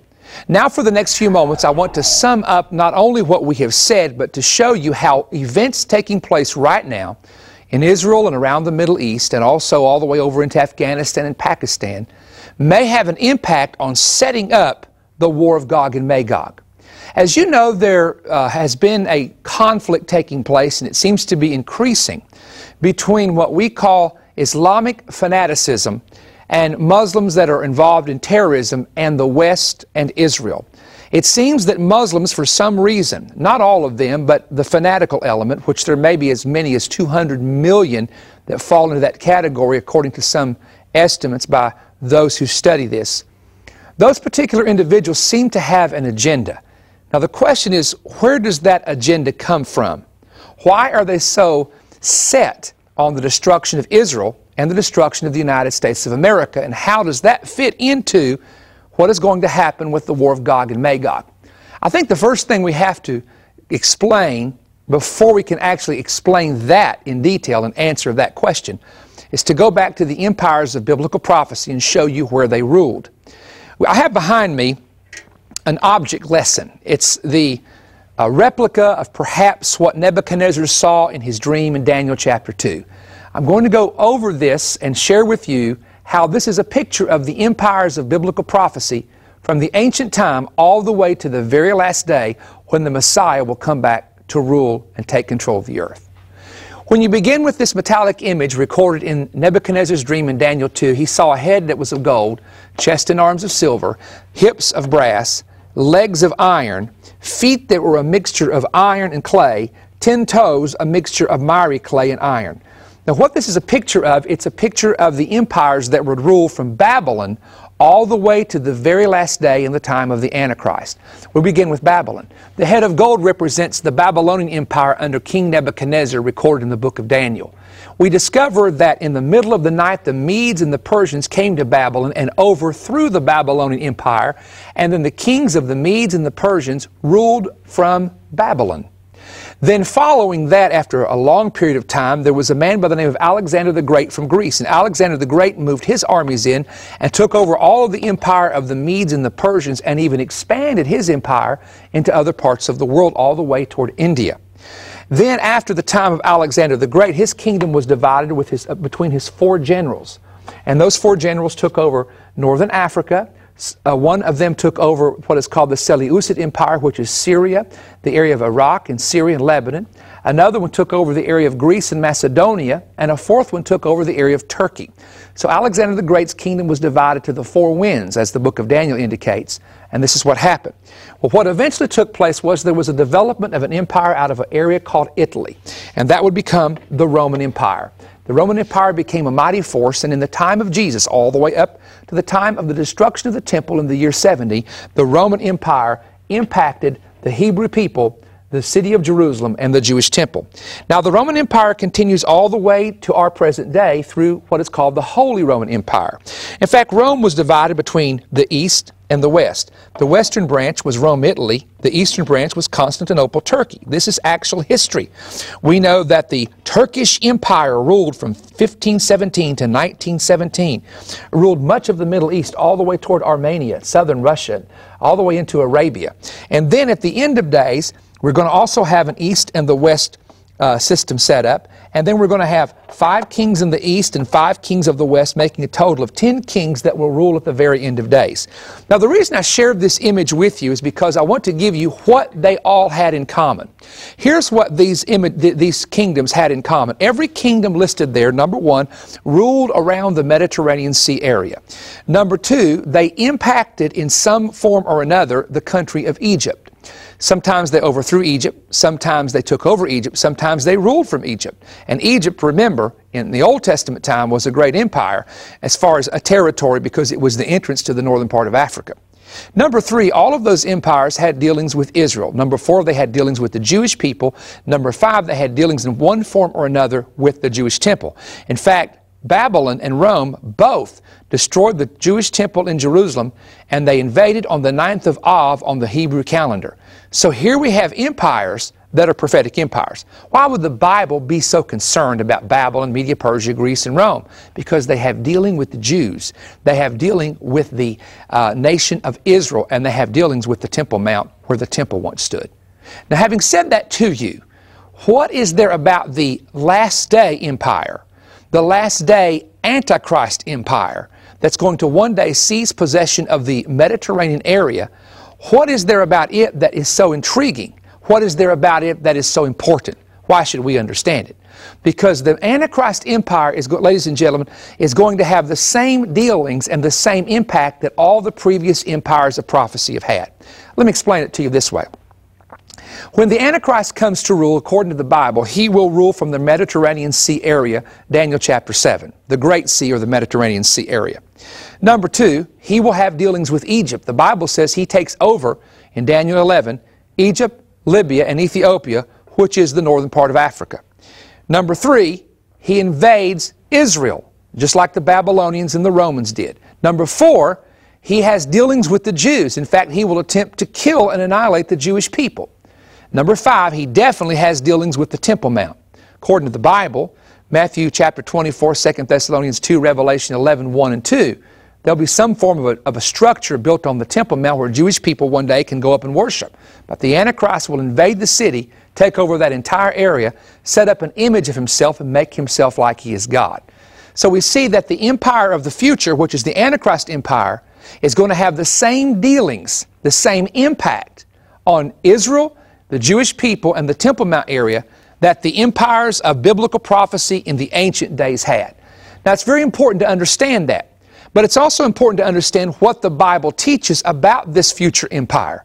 You see, the book of Revelation tells us that there is coming a 7th kingdom. Now, in John's day, in the book of Revelation, it says there are 7 kings. 5 are fallen. Well, we know who those are now. Those are, going back to the beginning of biblical time, Egypt, Assyria, Babylon, Media, Persia, and Greece. There's your 5. Then John is told in the book of Revelation by the angel of the Lord, there's a kingdom coming that now is. Now is? Who would that have been? Well, when John wrote the book of Revelation in 95 AD, it's very clear that the Roman Empire was ruling the world. That empire, number 6, ruling in John's day, was Rome. And it continues all the way toward the end of days. Now, then the angel of the Lord says, but there's a 7th empire coming after number 6, and it will continue for a short space. Many Bible scholars believe, and I tend to agree with them, that 7th empire that continues a short space is probably the EU, the European Union that is now formed, it is now official, trying to pull Eastern Western Europe together as one unit. But then the Bible goes on to say in the book of Revelation, but there's an 8th king coming. This 8th king will rule for time, times, and dividing of time, and that's 42 months according to Bible prophecy. Who is the 8th king? He's the Antichrist. Why does he rule for 42 months, or time, times, and dividing of time? Because the tribulation is 7 years in length, and in the middle of the tribulation, Revelation 13, the Antichrist will invade Israel and Jerusalem, attempting to annihilate the Jewish people. And he'll have 42 months, according to the Bible, to trample down the holy city. Now, since we're talking about the Antichrist, and we're talking about this future kingdom, where does this man come to power? Where does he rise up from? Well, I'm here to tell you that the Bible specifically gives you information and tells you where this man will come from and where he will rise up from. And I'd like to give that information to you right now. According to the Bible, according to Scripture, let's go back to the image for just a moment, and we'll just tell this in story form. When Alexander the Great, who was a great leader, when he came to power, he overthrew, as you know, the Medes and Persians and ruled from Babylon. But he died at about age 33 in Babylon. Now, the book of Daniel identifies him as a leopard with 4 wings and says the 4 wings are plucked off of the leopard. We know historically what that means. Alexander the Great was swift like a leopard, took over the entire known world of his day as a young general. He was a great military man. Now, here's what happens. His kingdom, as I said earlier, is divided among his 4 generals. Basically, here's what happened. One man took the area of northern Africa. One took the area of Syria and Iraq and Lebanon. One took the area of Turkey, and one took the area of Greece. The Bible tells us that out of one of those comes a little horn that will have a mouth speaking great things. Now, having looked at what the Bible says in the book of Daniel, some of the other references, we find something very interesting. This man that we know as the Antichrist is also going to be, according to the Bible, great to the east, to the south, and toward the pleasant land. The scripture is there on your screen where you can identify what we're saying. Now, if we go back to this map here, I'm going to show you a little bit about the Antichrist kingdom. And as we said a moment ago, when Alexander the Great ruled from the area of ancient Babylon, we'll get a wide shot of the map here. When he ruled from the ancient territory of Babylon, he actually was in control of everything just about that you're looking at here, all the way into the country of India. Not China, not necessarily to the northern part of Russia, but everything that you see in this area. Now, when his kingdom was split up, one general took this area, another general took this area, another general took Turkey and up into this area, and another one took Greece, which is off the map over in this direction. Now, according to the Bible, out of one of these will come the Antichrist. Well, if the Antichrist in Daniel 11 overthrows this area with his army, he doesn't rise from here, but he overthrows this area. We do know that the Bible says in Daniel, the king of the north will push at him. The king of the north then is not going to be Russia. It's going to be this area of Turkey, who is a strong, strong nation in that part of the world, one of the strongest nations. So he doesn't come from there. And then Greece doesn't have the power or the authority, even in political sense, to raise up someone to take over this part of the world. But if you know that in the book of in the prophets of the Bible, the scriptures, that the Bible talks about the Antichrist being an Assyrian, we know that this is the territory that the Antichrist is going to be the strongest in. He will be great to the south, great to the pleasant land, which is a name for Israel, and great to the east. Now the east would include Iraq, Iran, Afghanistan, Pakistan, and probably even some of these southern Russian states. Now, if you'll remember on our Gog and Magog teaching, we talked about Iran being the country of Persia, and we talked about how that when you start adding up all the names that are mentioned in the scripture, that all this territory through here could actually be involved in that great battle of Gog and Magog coming into the invading Israel. Now, what does that mean? For that to happen, that means that Iraq and Persia or Iran, Syria and Lebanon would have to fall under some kind of a leadership of a person that would actually, because Iran can't, if Iran, watch this, if Iran or Persia is going to invade Israel, look at the countries that have to go through. They're not going to go through the south. This is nothing but desert. They would have to come in through the country of Iraq. They would have to come into Damascus. And you have to understand that the Hezbollah here in the country of Lebanon are being financed by the Persians here. And so what I see is this. Iraq, the center part of Iraq is predominantly Sunni Muslim. However, all of this to the south here is Shia Muslim. 98% of the Muslims in Iran, ancient Persia, are Shia Muslims. So somehow, about half of Syria is now Shia Muslims. Lebanon, most of the Muslims in Lebanon, there's a split between the Sunni and the Shia, but the Shia are becoming strong. I can see where all of this territory in the future could actually be overrun by the Persians all the way over into this direction here. Now that would give them access to bring an army directly into Israel. So the point is that things are going to change from where they are now. The U.S. troops are here, but we're not always going to be here. The U.S. troops are here, but we're not always going to be there. And so I believe that as long as we're present there, we can restrain certain things from happening. But once we pull out, it's going to open the door for the fanatics of Persia to take over Iraq. They've already talked about that this is their plan. They want to form a coalition government. So what the Shiites want to do is they want to come in here and take over all this territory. And it makes sense that they would come in and be able to attack Israel in the war of Gog and Magog only after some of these countries fall to the branch of Islam that is mentioned here, which is I call it the fanatical Shiite branch of Islam. So I think you can see what's taking place here. Now, having said that, I want to share with you why Iran is so active right now, because we could talk about Iraq, and we may get into that in just a moment, but I want to share with you why the country of Persia, which is mentioned in the Ezekiel battle, Ezekiel chapter 38 and 39, we talked about this on the DVD you're watching, the Battle of Gog and Magog. Why are they so active? Here's the reason why. Because the Muslims have what we call apocalyptic beliefs. They have beliefs in the last days and the time of the end just like we do. However, let's go back a little earlier in their history and understand what they believe, why they believe it, and why things are going the way they are right now. If you go back and you begin to study the death of Muhammad, after Muhammad, the founder of Islam, died, the religion split between two groups. It split between a group that was called the Sunni and a group called the Shia, because there were two different leaders that took over Islam, both claiming to be the heir of the Prophet's mantle. Well, what began to happen was this. These two groups began to fight each other. Now, the Sunni branch began to kill the first 11 leaders of the Shiite branch. And the one after the other. Some said they were poisoned, some said they were beheaded. There's different stories about each one. Now, one of the things that became interesting, and I want to share this with you, is that there was a man by the name of Ali that was killed in Iraq, one of the Shiite leaders in the area of Kufa near Najaf, and later a shrine would be built to him. So the 1st through the 11th Shiite leaders were killed by the Sunnis, and this battle went on for quite some time. Now, here's where the story gets interesting. We're going to abbreviate this for you to help you to try to make it as simple as possible.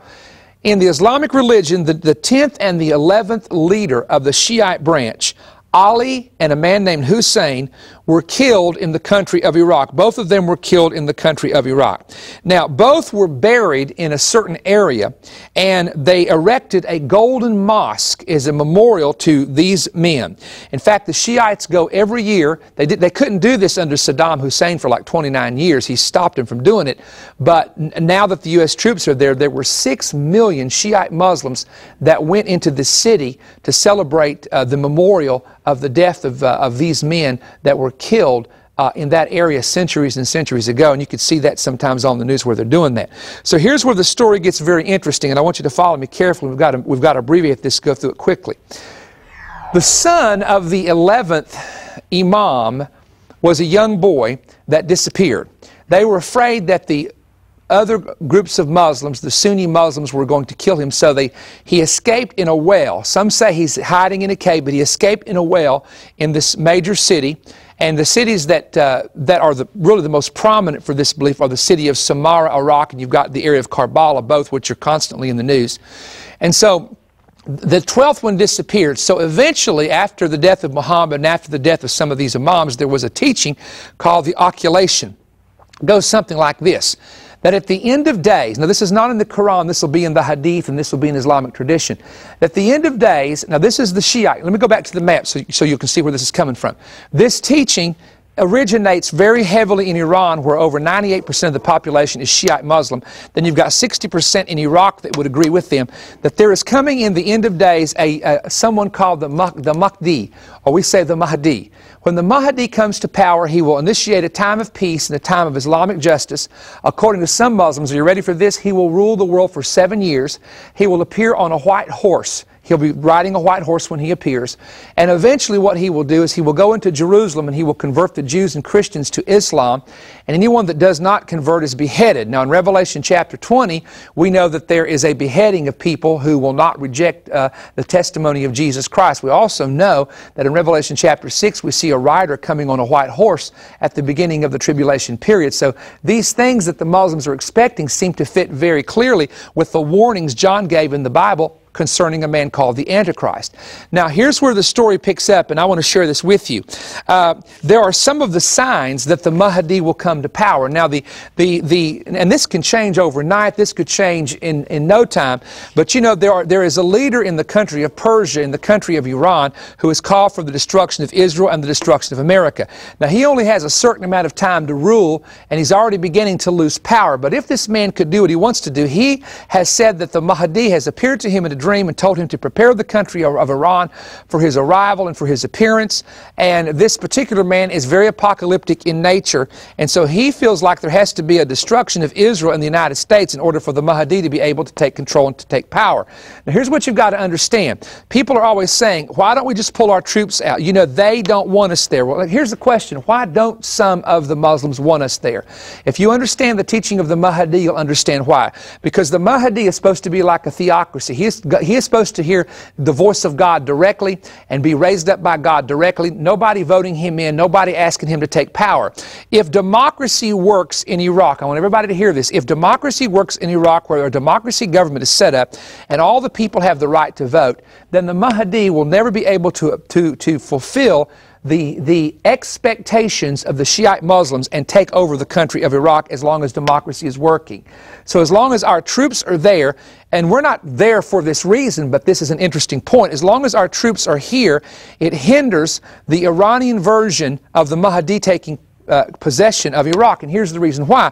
Because the Persians in Iran believe that the Mahdi is supposed to raise up out of the territory of Iraq. This is where it gets real interesting here. So when the Mahdi comes, he's going to sweep all of this territory under his control. He's going to raise up a huge army. He's going to come in and destroy the country of Israel and the infidels. Now, what's interesting is, right before the war broke out, I had dinner with a gentleman that's in the military, and he began to share this with me. He said, do you know there's a man named Muqtada al-Sadr that is in the country of Iraq raising up what he calls the Mahdi army. I said, what in the world is this guy doing? He said, well, he's got 500 students, seminary students that are with him now, but he claims he's going to raise up the Mahdi army. This man, whose name is Muqtada al-Sadr, has moved from 500 seminary students to the latest figure, 60,000 men of the Mahdi army. Now, why would he do that? Well, I personally believe al-Sadr is trying to set himself up as the Mahdi because he wears the black banner on his head, and there is a hadith that says, and the hadith, of course, is a writing in an Islamic book that allegedly is a statement that Muhammad made. Here's what it says: when you see the black banners coming from Khorasan, then go to them even if it means crawling over the snow. The deputy of Allah, the Mahdi, will be among them. It is also reported that Muhammad said the black banners will come from the east and their hearts will be as firm as iron. So in other words, when you see the Shiite Muslims wearing the black turbans, they have set themselves up to be the guardians of the Mahdi and the guardians of this man's kingdom, which he's going to form at the end of days. Now, what is interesting is here is one of the statements about what will happen when the Mahdi comes. You ready? There will be a great war break out between the east and the west. There will be strong fighting. Very many people will be killed. Then the Lord will command Al-Mahdi al-Hagee as-Salam to appear. He is in a cave, in a big deep cave. No one can approach it. Jinns or genies, that would be spirits, are protecting and guarding him. So, isn't that interesting? Now, I'll tell you, the man who always tried to set himself up as the Mahdi, according to the men at Gitmo Bay, was bin Laden. He would even write on a blackboard, the awaited one, and tried to set himself up. And that's one reason he hides in the cave, because he thinks he's going to one day emerge from this cave and everybody's going to accept him. Now, let's go back to some of the things that are happening here, because I don't want to leave anything out. I want you to understand what we're saying here. The conflict in Iraq is spiritually about demonic powers that are moving in this part of the world. Politically, it's about liberating a group of people from a dictator, but prophetically, it's a prophetic battle. Now, here's what's very, very, very interesting, and I want you to pay careful attention to what I'm going to say here. That they call him the 12th Imam, who was the son of the 11th, who disappeared. The Persians, and I'm going to say Persia, the Persians believe that he will appear in Iraq and he will come out of this well, and when he comes out that they have to have the army ready for him to take this army and to be able to come to power. So as long, again, as American troops are here, it's hindering this concept and this theory of this Mahdi coming to power. But watch how the battle's taking place in Iraq between the Sunnis and the Shias. There was a mosque that was built which was called the Gold Dome Mosque, all right? Now, this mosque was built in 944. The gold was put on it in 1904, and it's where the 10th and the 11th Imams were buried that were killed by the Sunni Muslims. It's a Shiite mosque. Now, here's what happened. In the city of Samarra, Iraq, February 22nd, 2006, bombs were blown off at the Gold Dome Mosque, which is adjacent to the mosque where the 12th Imam is supposed to appear, and it completely blew the roof off the mosque and destroyed it. Now, why would a group of Sunnis dress up like policemen and go into a Shiite mosque and blow it up? Because they don't want the Mahdi of the Shiite branch to appear in this area, so they tried to blow up the mosque where he's going to appear. Then the Shiites, on the other hand, went into another city where the Sunni Muslims believe the Mahdi is going to appear, and they blew up a mosque. So what I'm trying to get you to understand is the Muslims have apocalyptic teaching. Listen to this. They call it the day of uprising, the day of separation, the day of reckoning, the day of awakening and sending forth, the last day, the encompassing day, the hour. They have all sorts of prophecies concerning what they believe is going to happen. One of their big prophecies is that the big powers between the East and West are going to fight each other, and the East is going to win, and the West is going to be destroyed. Here are some of the signs of the last days. Let me just read these to you. The Syrian army will attack him, but will be defeated and destroyed in the desert. When this happens, both Iran and Syria will unite to pledge their allegiance to the Mahdi. Did you hear what it said? That's a belief that Syria and Iran, the Persians, are going to unite.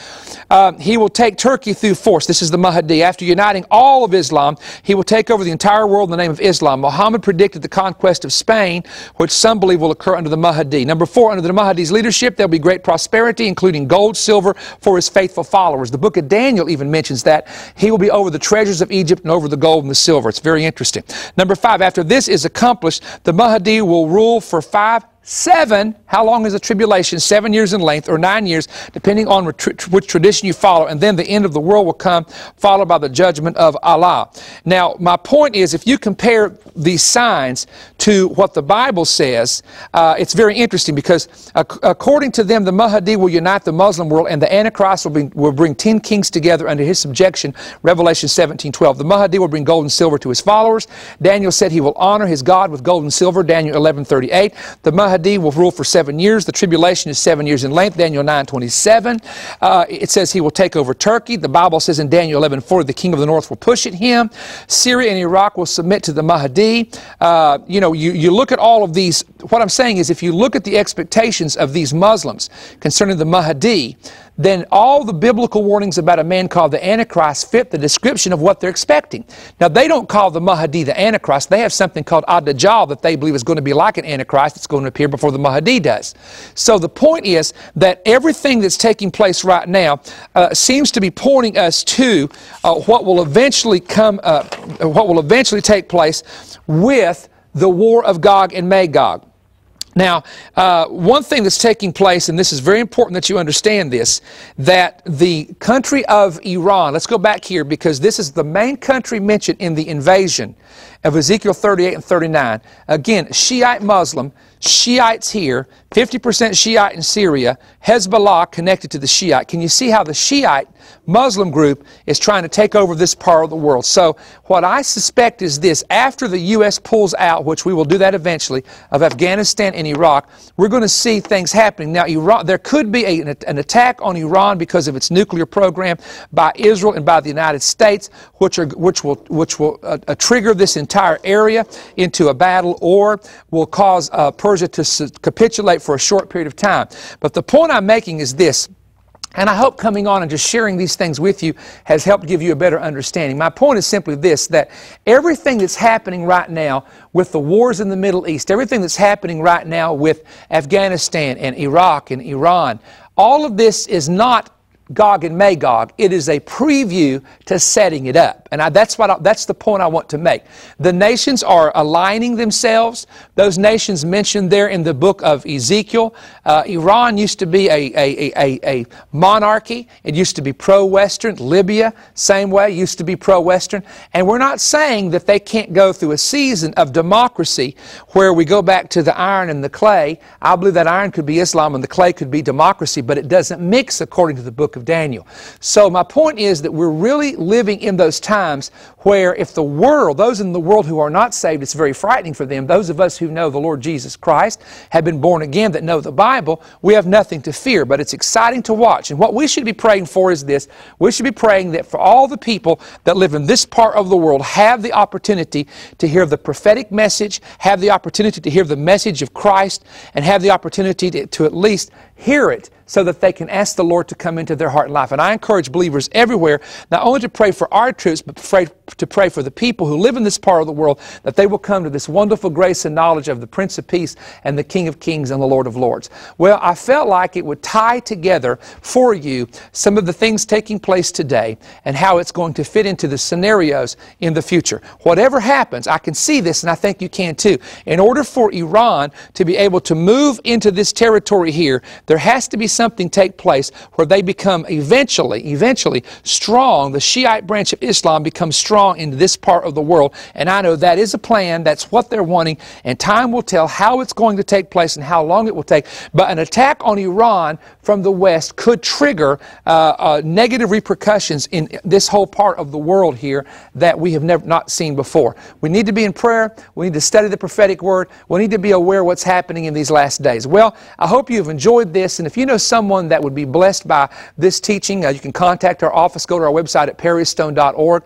You can always order through our online bookstore, and we have a magazine that we make available to people. You can get information on that, our Israel tours that we go to, and we're going to keep going to Israel till the Lord comes back, God willing. We love the country. We love to take people there. We love to share with them, and also many of our conferences that are coming up. We'd love to have you be a part of that. Thank you for your time, and again, I hope this has been a blessing. I know it's been a lot.